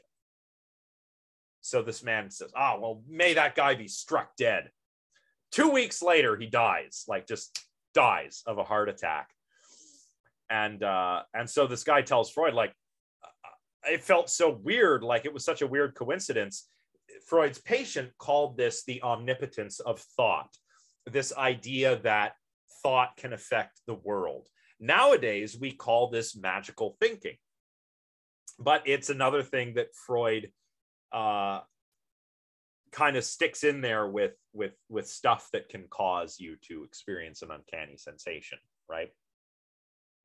But for all of this to actually work, Freud does one thing that is a little bit sneaky. He says it first, right? He says, oh, Jensch thinks it's psychical uncertainty, but it can't just be psychical uncertainty. Well, remember, Jensch is talking about uncertainty about animism and mentation. And then what does Freud do here? He goes, oh, well, we got to appeal to an animistic worldview. It's repressed when we adopt more rational ways of looking at the world as we age, but nonetheless, it's animism. He writes, the analysis of cases of the uncanny has led us back to the old animistic view of the universe, a view characterized by the idea that the world was peopled with human spirits, by the narcissistic overrating of one's mental processes, by the omnipotence of thoughts and the technique of magic that relied on it, by the attribution of carefully graded magical powers, or mana, to alien persons and things, and by all the inventions with which the unbounded narcissism of that period of development sought to defend itself against the unmistakable sanctions of reality. Now, remember, this is what Freud said at the beginning of his essay. He says, on the whole, Jentsch does not go beyond relating the uncanny to the novel and the unfamiliar. For him, the essential condition for the emergence of a sense of the uncanny is intellectual uncertainty.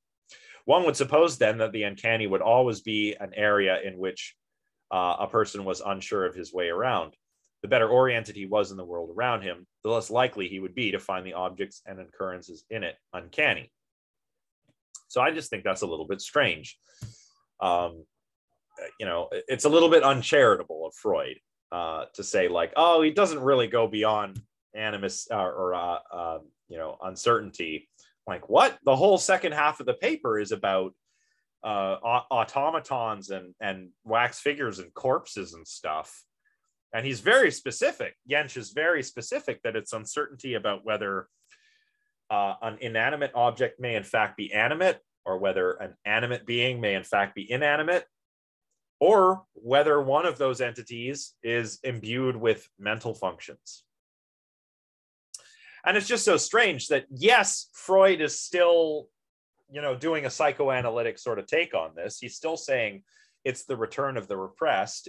In the Sandman, it's return of castration anxiety. But when it comes to the rest of the thing, what's returning from repression is your animistic worldview, which you had when you were a kid, or which humans had when humans were all more primitive. I say primitive. Primitive has a sort of unfortunate, can have a sort of derogatory ring to it. But what Freud means is just when humans were not as developed, I guess. Still, though, I think that's a little bit unfair. I think that there really is something to be said for looking at the world as a living system that we are a part of, which unfortunately we've kind of lost, thanks to Greek rationalism and the Abrahamic religions and that whole Western synthesis. But yeah, so it's return of the repressed, but animism and animacy, which I just think is funny. It's like Freud kicks animism out the front door when he starts his essay, and then he lets it back in the back door at the end. And it's just a little unfair to Jentsch, I think. Remember, I said that uncertainty might be a necessary condition to elicit the uncanny, but it may not be sufficient. Rather, maybe one of the sufficient conditions is what the uncertainty is about. Animacy and mentation, I maintain. And of course, Jentsch has also pointed out in his paper that there are individual differences in susceptibility to the uncanny. Freud seems to agree with this. Freud is not that prone to experiencing uncanny sensations. But again, the key takeaway is that it's uncertainty. Uncertainty about specific things, not just uncertainty in general. That's the key for Jentsch. So maybe the conditions that reliably elicit uncanny sensations are really all about uncertainty about animacy and mentation, and not uncertainty in general, right? Now, Freud thought uncertainty was not sufficient to explain this, but I don't know. I just think it's funny that he comes back to animism, and this leads him to conclude some things that are uncannily similar to Jentsch's conclusions. In any case, Freud writes, the analysis of cases of the uncanny has led us back to the old animistic view of the universe. Oh, wait, I already read that. Compare this to Jentsch. Compare the bit that I read earlier to Jentsch, who writes, an important factor in the uncanny is the natural tendency of man to infer, in a kind of naive analogy with his own animate state, that things in the external world are also animate, or perhaps more correctly, are animate in the same way. It is all the more impossible to resist this psychical urge, the more primitive the individual's level of intellectual development is. Further, it is not astonishing if that which man himself semi-consciously projected into things from his own being now begins to terrify him in those very things, or that he is not always capable of exercising the spirits which were created out of his own head from that very head. The inability thus easily produces the feeling of being threatened by something unknown and incomprehensible that is just as enigmatic to the individual as his own psyche usually is as well. So really, despite Freud's disagreement with Jentsch, I think the two of them actually agree on quite a lot. And it's just that Freud's got to have everything framed in psychoanalytic terms, right? That's his claim to fame, psychoanalysis. So I don't know. I suspect that Jentsch and Freud have more in common than Freud himself would have thought. Excuse me. Well, we're nearly through the end of this round of slides. So what about eeriness? I've been saying things that are uncanny can elicit a sense of eeriness. Well, what's that? I think it's an emotion. But first, what are emotions? Well, emotions are affective states. They're feelings. But they're not just feelings. They're episodic feelings. And they occur in response to important events or people or objects or scenarios or whatever. So emotions are affective states that are episodic, unlike moods, which are, moods are not really episodic. You know, emotions are about an event or a thing that happens, they last a little bit, then they go away. Moods are long lasting and may not have an intentional sort of object or content in the same way that emotions do. So like an emotion would be like sadness in response to a loss. A mood would be like depression or melancholy, right? So according to Diana and Tironi, who have written a really good book about emotions that you could check out here if you like, emotions have phenomenology, intentionality. Oh my goodness, I can't stop yawning. And epistemology. That means that emotions, there's something that it's like to have them. That's what the phenomenology means. So, you know, fright feels different than happiness, which feels different than surprise. They have intentionality. They're about something. And they have epistemology. They have correctness and justification conditions, which a lot of people, when they hear that, like, wait, my emotions can be wrong? Yes, they can. They absolutely can. And in this way, emotions are a means to knowledge, right? Like imagine if you were angry at somebody. Usually anger is a response to a perceived slight or an injustice, you know, an offense against you. So you get angry. So is your anger correct? Well, for it to be correct, there would have had to have been an actual offense against you. And for your anger to be justified, you would have to have some reasons for believing there was an offense against you. And if one of those two conditions is not there, then your anger is inappropriate.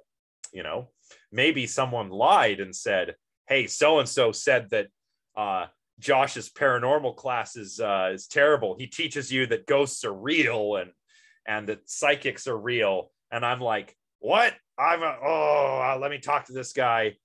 So that's my justification, but it's a poor justification because maybe that person was lying, right?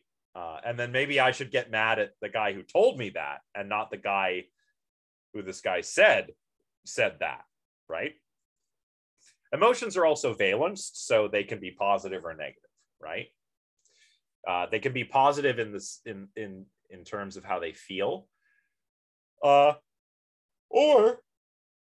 they could be positive or negative, like in terms of morality. There are moral emotions, for example. So an emotion that feels bad would maybe be fear or sadness. A negative emotion, like a morally negative emotion, it might be disgust, right? But then again, it all depends on context. Disgust could be a good thing if there is a good reason to actually be disgusted by something. And disgust evolved to protect us from germs and stuff out there and that kind of thing, after all, right? Emotions are often also accompanied by judgments. Some have even argued that emotions are judgments. Like Jesse Prince argues that emotions literally are embodied judgments about the significance of whatever's going on, the thing that was said to you, the event that's happening, the person you're talking to. And of course, emotions are accompanied by all kinds of changes in the body. Changes in the facial expressions are probably some of the most salient, but also body posture. Your respiration rate can go up or down depending on your emotional state. Skin conductance, so that means the level of sweat. When you're nervous, for example, you get sweaty. But if you're happy, well, hopefully you don't get very sweaty if you're happy. I don't know. It's not good to be happy and sweaty. And your hormone levels will change, of course. Imagine if you're frightened, your adrenaline level will increase. Adrenaline is a hormone, right? So now some theorists, like Richard Lazarus, think that emotions are primarily cognitive. They're primarily judgments. And others think that they're more like perception. This would be people like William James and Carl Lang, who famously have the James Lang theory of emotion. Jesse Prince, more recently, in his book Gut Reactions, puts forward a perceptual theory of emotion, where emotions are embodied judgments. For Lazarus, if I'm afraid of the charging bear, my fear is what causes me to make the judgment, oh, that's dangerous, I should get out of here. But for Prince, your fear is that judgment, right? Now, no theory of emotion completely accounts for all emotions, but many people agree that emotions represent important things, right? So fear represents danger and prepares the organism to get out of the dangerous situation. Sadness often represents a loss. Anger, an injustice, and a desire to retaliate, possibly. Happiness tells us that something good has happened, or we've gained something, we've accomplished something. So where does eeriness fit in here, if eeriness is an emotion? I think that eeriness is a type of fear. Specifically, it's a type of anxiety. See, there's different ways we can break the emotions down. There's fright, which is like, I'm afraid of the charging bear or something. But there's other kinds of fear as well. Shock or horror, right? Imagine if, you're in some kind of horror movie situation and you discover, your friend didn't make it out of the house on time. They're dead. The ghost face got him, right? But you might be like, right? Like, so that's another type of fear. But there's also anxiety. Anxiety is also a type of fear, which, according to Richard Lazarus, is all about uncertainty. So anxiety, you usually in this list here, fear, is about danger. Sadness is about loss. Anxiety is about uncertainty. And sometimes we can be uncertain how things are going to go. Like performance anxiety is a very good example of this, right? What was I doing the other day? Yeah. Okay, so I did an open mic thing with my partner for the first time, and I haven't been on stage in forever. And I was really nervous before, because I was like, I don't know how this is going to go. I haven't done this in a long time. So that's normal. That's anxiety, uncertainty. I don't know how this is going to go, right? Or, you know, if you're applying to school or for a job that you really want, going to grad school or something, or applying for a scholarship and you're waiting to hear back. Isn't that just the worst? You know, because you're anxious, right? You're like, how's it going to go? What are the results going to be? I don't know. That's anxiety. I think eeriness is a kind of anxiety where the uncertainty is whether the animate may in fact be inanimate or vice versa, and whether such things are endowed with mental functions. So this gives eeriness its peculiar phenomenology. You know, eeriness is strange. It's strange. It's a strange emotion, and it feels unlike any other emotion when you experience it.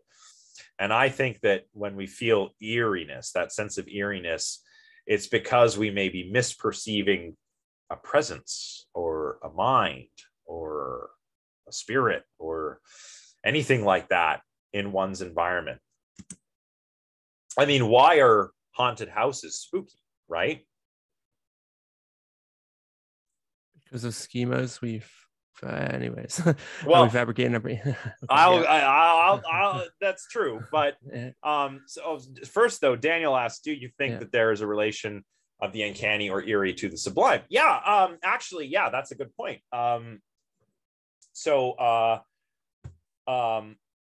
In one work I'm aware of by Min-Soo Kang, in his book on automatons, in the modern period in Europe, he treats the uncanny as the opposite of the sublime. And the sublime is for people who aren't familiar, is what stirs one's emotions, but in like a good way, right? Like imagine listening to a beautiful piece of music and having your emotions being affected, or looking at like a gorgeous sunset, you know, that or a beautiful piece of art. That's the sublime, something that's so beautiful it stirs the emotions. And the uncanny could be the opposite of that. At least that's how Kang treats it. So, but like, why are haunted houses spooky or creepy? Well, I think that let me just go back a slide here. So imagine you're in a haunted house. First of all, as Jean-Francois said, yes, we do have these concepts and schemas of what a spooky, scary house looks like. But this is actually grounded in, it's actually very interesting how this came about. So if I say a haunted house, chances are you're imagining an old, broken down Victorian house, are you not? Yeah, exactly. Like when you think of a haunted house, you think of like Norman Bates's house in Psycho, or something like that, like a creepy old Victorian house on top of a hill. Why? It's not just because that's what we shown in movies. Why were those the houses shown in movies? Well, during the Edwardian period and up until the Gilded Age, a lot of people with money built these kinds of houses, these old Victorian manors. And then the Great Depression hit, and a lot of them were abandoned and became derelict and started to look old and creepy. So that's why in the 50s and the 60s, when Hitchcock and those guys were making horror movies, all the creepy houses were old Victorian mansions. And of course, there's a bit of a Gothic influence in the Victorian period too, which also makes things kind of dark and creepy. But say you're in one of these old broken down houses. It's big, it's dark, it's drafty. Maybe there's some photographs hanging on the walls whose eyes appear to follow you. Maybe you can hear noises that you cannot explain, or feel a draft even though the window's closed. And you may misinterpret that as a sort of presence, a being, perhaps a ghost, right? So I think this lends itself to a number of different explanations of paranormal phenomena and our reactions to those phenomena as well. As Jensch says at the end of his paper, The human desire for the intellectual mastery of one's environment is a strong one. Intellectual certainty provides psychical shelter in the struggle for existence. However it came to be, it signifies a defensive position against the assault of hostile forces, and the lack of such certainty is equivalent to lack of cover in the episodes of that never-ending war of the human or an organic world, for the sake of which the strongest and most impregnable bastions of science were erected. So basically, for Jensch, it seems to come down to unease about the unknown and the unfamiliar, Masonianism, as he calls it in his paper.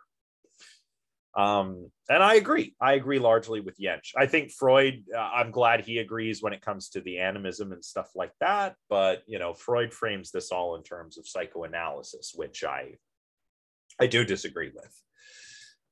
So in this talk, or in this lecture, what I've tried to do is argue that a naturalized understanding of the uncanny could not only give us some insights on interesting stuff like the uncanny valley phenomenon or discussion in the humanities, but it would also make a good contribution to anomalistic psychology. So I've tried to adjudicate between Jensch and Freud. Both have their disagreements, as we've seen, but both assign an important role to animism and animacy. And I've tried to sketch out what I think eeriness is like, if it is an emotion. It is an emotion that's elicited by stimuli that we call uncanny, stimuli that we may be mentally uncertain about. It's a type of anxiety whose content is uncertainty about the animacy of the entity we are faced with, as well as whether it possesses mental functions like thought, emotion, a soul, as some might put it. And that is all I have for today. So, wow, I didn't think I was going to get through all of that, but we did.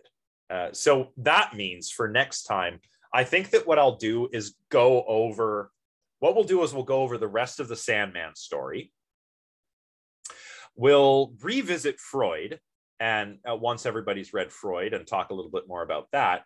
And then I think what we should try and aim to do is kind of get some discussion going about the relation between the paranormal and the uncanny, and whether some of what I've talked about today can explain, on the one hand, purported paranormal events, and on the other, our responses to them, and whether it can't. Let's test this theory by talking about it and hashing it out, and just seeing what explanatory power it has. So that's what I'd like to do for next time, since we've got through everything here. So this was great. What a great class. Let me stop sharing my screen. And well, yeah, I guess that's all for today. Does anyone have any questions before we go?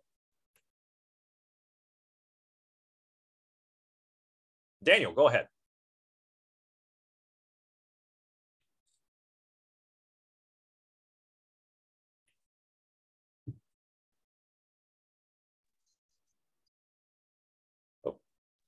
Oh, was I muted? I think you were muted. Yeah. Damn. Okay. I was just saying, I had a couple of questions I wanted to ask, but they're kind of tangential, so I don't know if other people have more direct questions they want to ask first. Well, if you don't mind, we can just see if anyone has any other questions. Doesn't look like it. Yeah, no. Might as well just go ahead, Daniel. Sure. Okay. Well, I guess my questions are kind of mostly just kind of for you and kind of what you think. So, like, for instance, you mentioned like the Western idea of like a distinction between like humans and the world, and I think that's true that we have that idea. But you sort of trace that idea back to sort of Greek rationalism, and I mean I haven't done extensive study of Greek culture and stuff like that, but I mean I guess this is just my thoughts. Like the Greek worldview is full of all sorts of gods, right? Like so the world is full of gods, and you have to like exist in relation to these gods. You know what I mean? So like, even though it's not like, I suppose, one organism, the idea that there's like quite a sharp divide between humans and nature, I guess my reaction is that seems like a much later kind of distinction, or at least the emphasis we have on it seems to be like a much later distinction. Well, Does that make sense? I see what you're saying.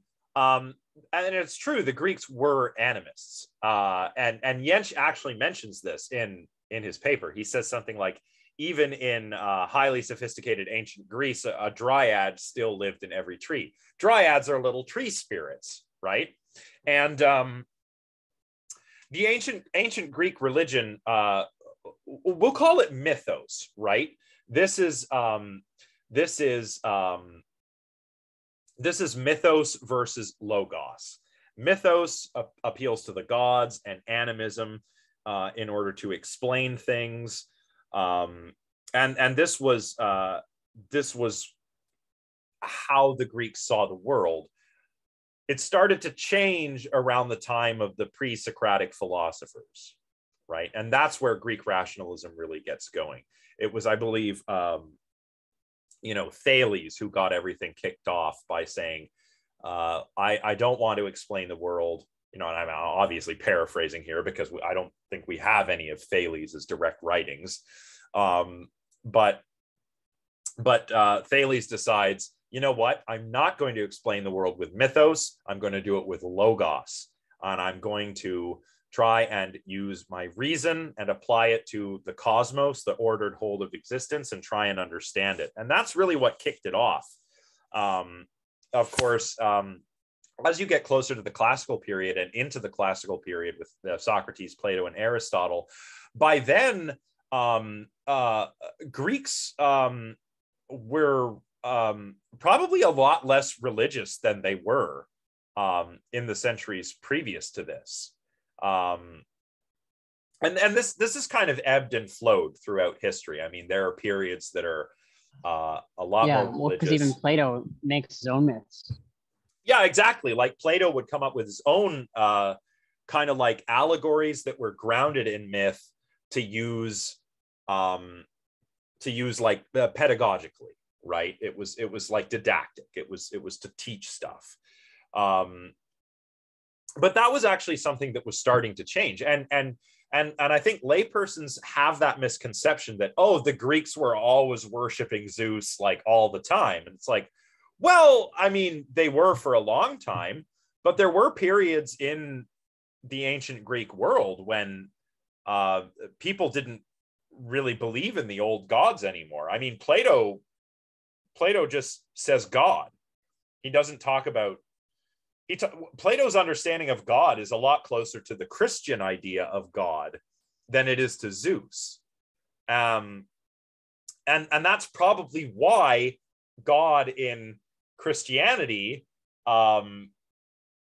is depicted the way he is, because the Neoplatonists did influence some of that Christian thought, right? So yeah, it's tricky, but I would say that the mythos was established. Mythos had been there a long. Mythos was what the Greeks used to understand the world since before Homer. But then with the pre-Socratic philosophers, and then once we get into the classical period, that's when that really started to change. And that's kind of stuck in the Western tradition and been merged with the Abrahamic outlook that the world was created for us, right? Like, Genesis, here's the Garden of Eden, here's all the animals, and you can do whatever you want, just don't eat the fruit of knowledge kind of thing, right? So that's my explanation of that. Sure, yeah. Thank you. And then the other question I have is, I suppose, just kind of about naturalism in general, because I think, yeah, I am in the quad, yeah. Because I think you sort of just said, you sort of subscribe to like a largely naturalist sort of view of things, and I think I would largely agree, just because, I mean, science seems like a pretty useful thing. It seems to have been able to do some pretty remarkable things, and it seems important that we recognize that. Yeah. But then, like, even without going into paranormal things, there are just things that think seem to fall. I mean, I'm kind of a Platonist, I suppose, so you could say that's one way. But even without that, so because we talked a bit about emotions today, and that's kind of sorry, I'm kind of stumbling on my words, but I guess I want your thoughts like on how emotions fit into like a naturalistic worldview. Because if I ask you the question, right, like, you know, what is it like to be in love, right? It seems that a naturalistic answer is just actually like a kind of category error with respect to answering that question. And then we would also say, however, that question should have an answer, right? Yeah, I mean, I don't know. I think part of this stems from people's difficulty in assimilating emotions into a rational worldview. And again, thank Plato for that, right? The chariot, the chariot analogy and all that. Like, you've got reason and the passions, and they're at odds with one another. And that continued all the way up to Descartes and onward. But I just don't think that's true. For me, as a naturalist, like, emotions evolved. We humans evolved, and emotions are one of the things that evolved along with us. And emotions serve very important functions. So one of the ways that emotions contribute to reasoning is in axiology, right? Emotions help to tell us what we value. Emotions put us in touch with our values, right? Another thing that emotions can do is help us to reason about right and wrong. So when I mentioned the moral emotions, disgust, for example, can just be a regular basic emotion. Like, if I see a dead animal, I might retch and back away. And that's a good evolved response, because I could get sick if I touched it or something, right? But disgust could also be a moral emotion. Maybe I would be disgusted, like over something that somebody did. You know, if somebody wronged someone in a certain way, that could also disgust me, right? Or there's righteous anger too. Like, I can be angry. Anger may be, interestingly, one of the most moral emotions, because it lets you know that something wrong has happened to you, and that you need to correct it. You know, like indignation would be like righteous anger. Like if I was angry on someone's behalf who had been wronged, right? And finally, emotions are also like a cognitive shortcut. You know, yes, we have reason and consciousness and all that good stuff, but when we're out there in the world is a dynamic place that's always changing, and sometimes it's changing too fast to stop and think. So what do? You go with your gut. And that's what that's kind of like an evolutionary explanation, possibly, for things like intuition, which, I mean, incidentally, a lot of people think intuition is something spooky or magical. It's not.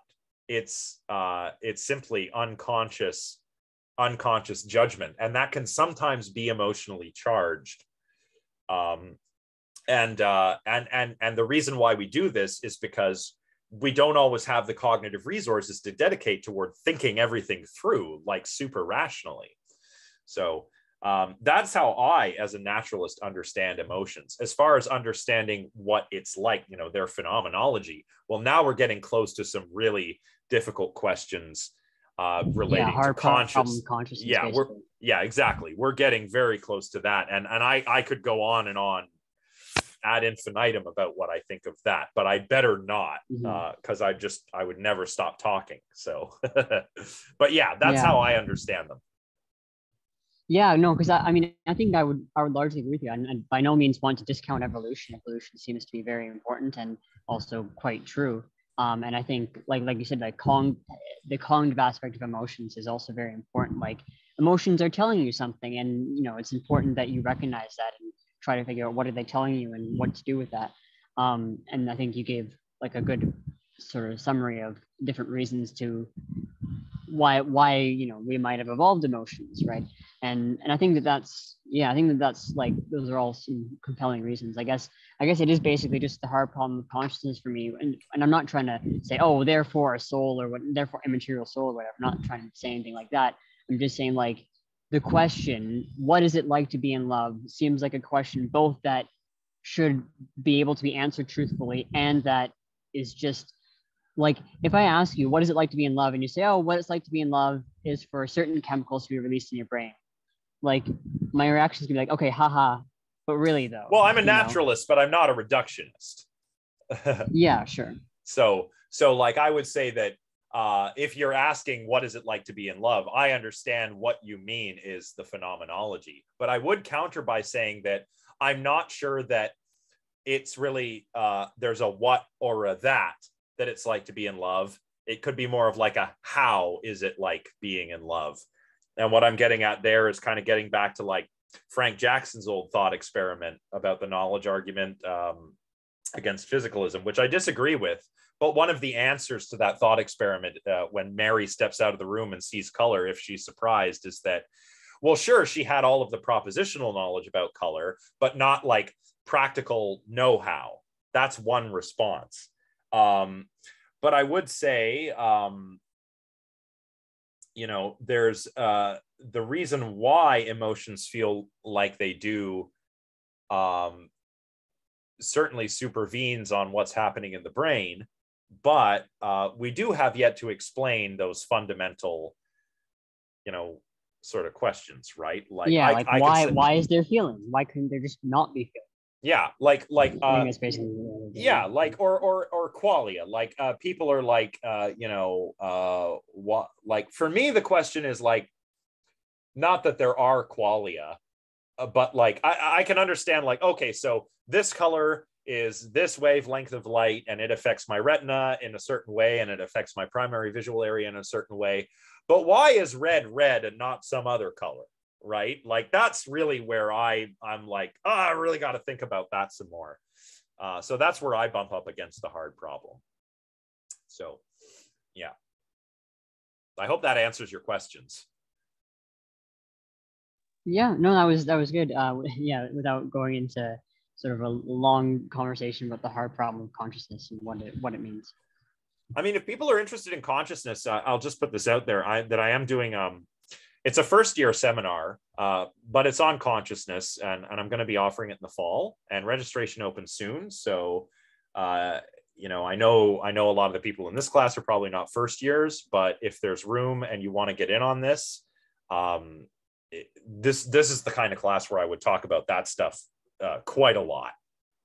So if anyone's interested, you may wish to know about this, and register if you like. The more the merrier. But anyway, wow, 450. Huh. So what a good class. This was a fun one. I really liked the discussion toward the end. I hope we get a lot of discussion going next time. So remember, please, if you haven't finished Sandman, finish that. And then Freud, you can probably skim the first section of his essay. The second and third sections are where the real substance is at. So please do that for Tuesday, and I'll see you all then. All right. Thanks, everyone. Bye for now. Thank you. Thank you.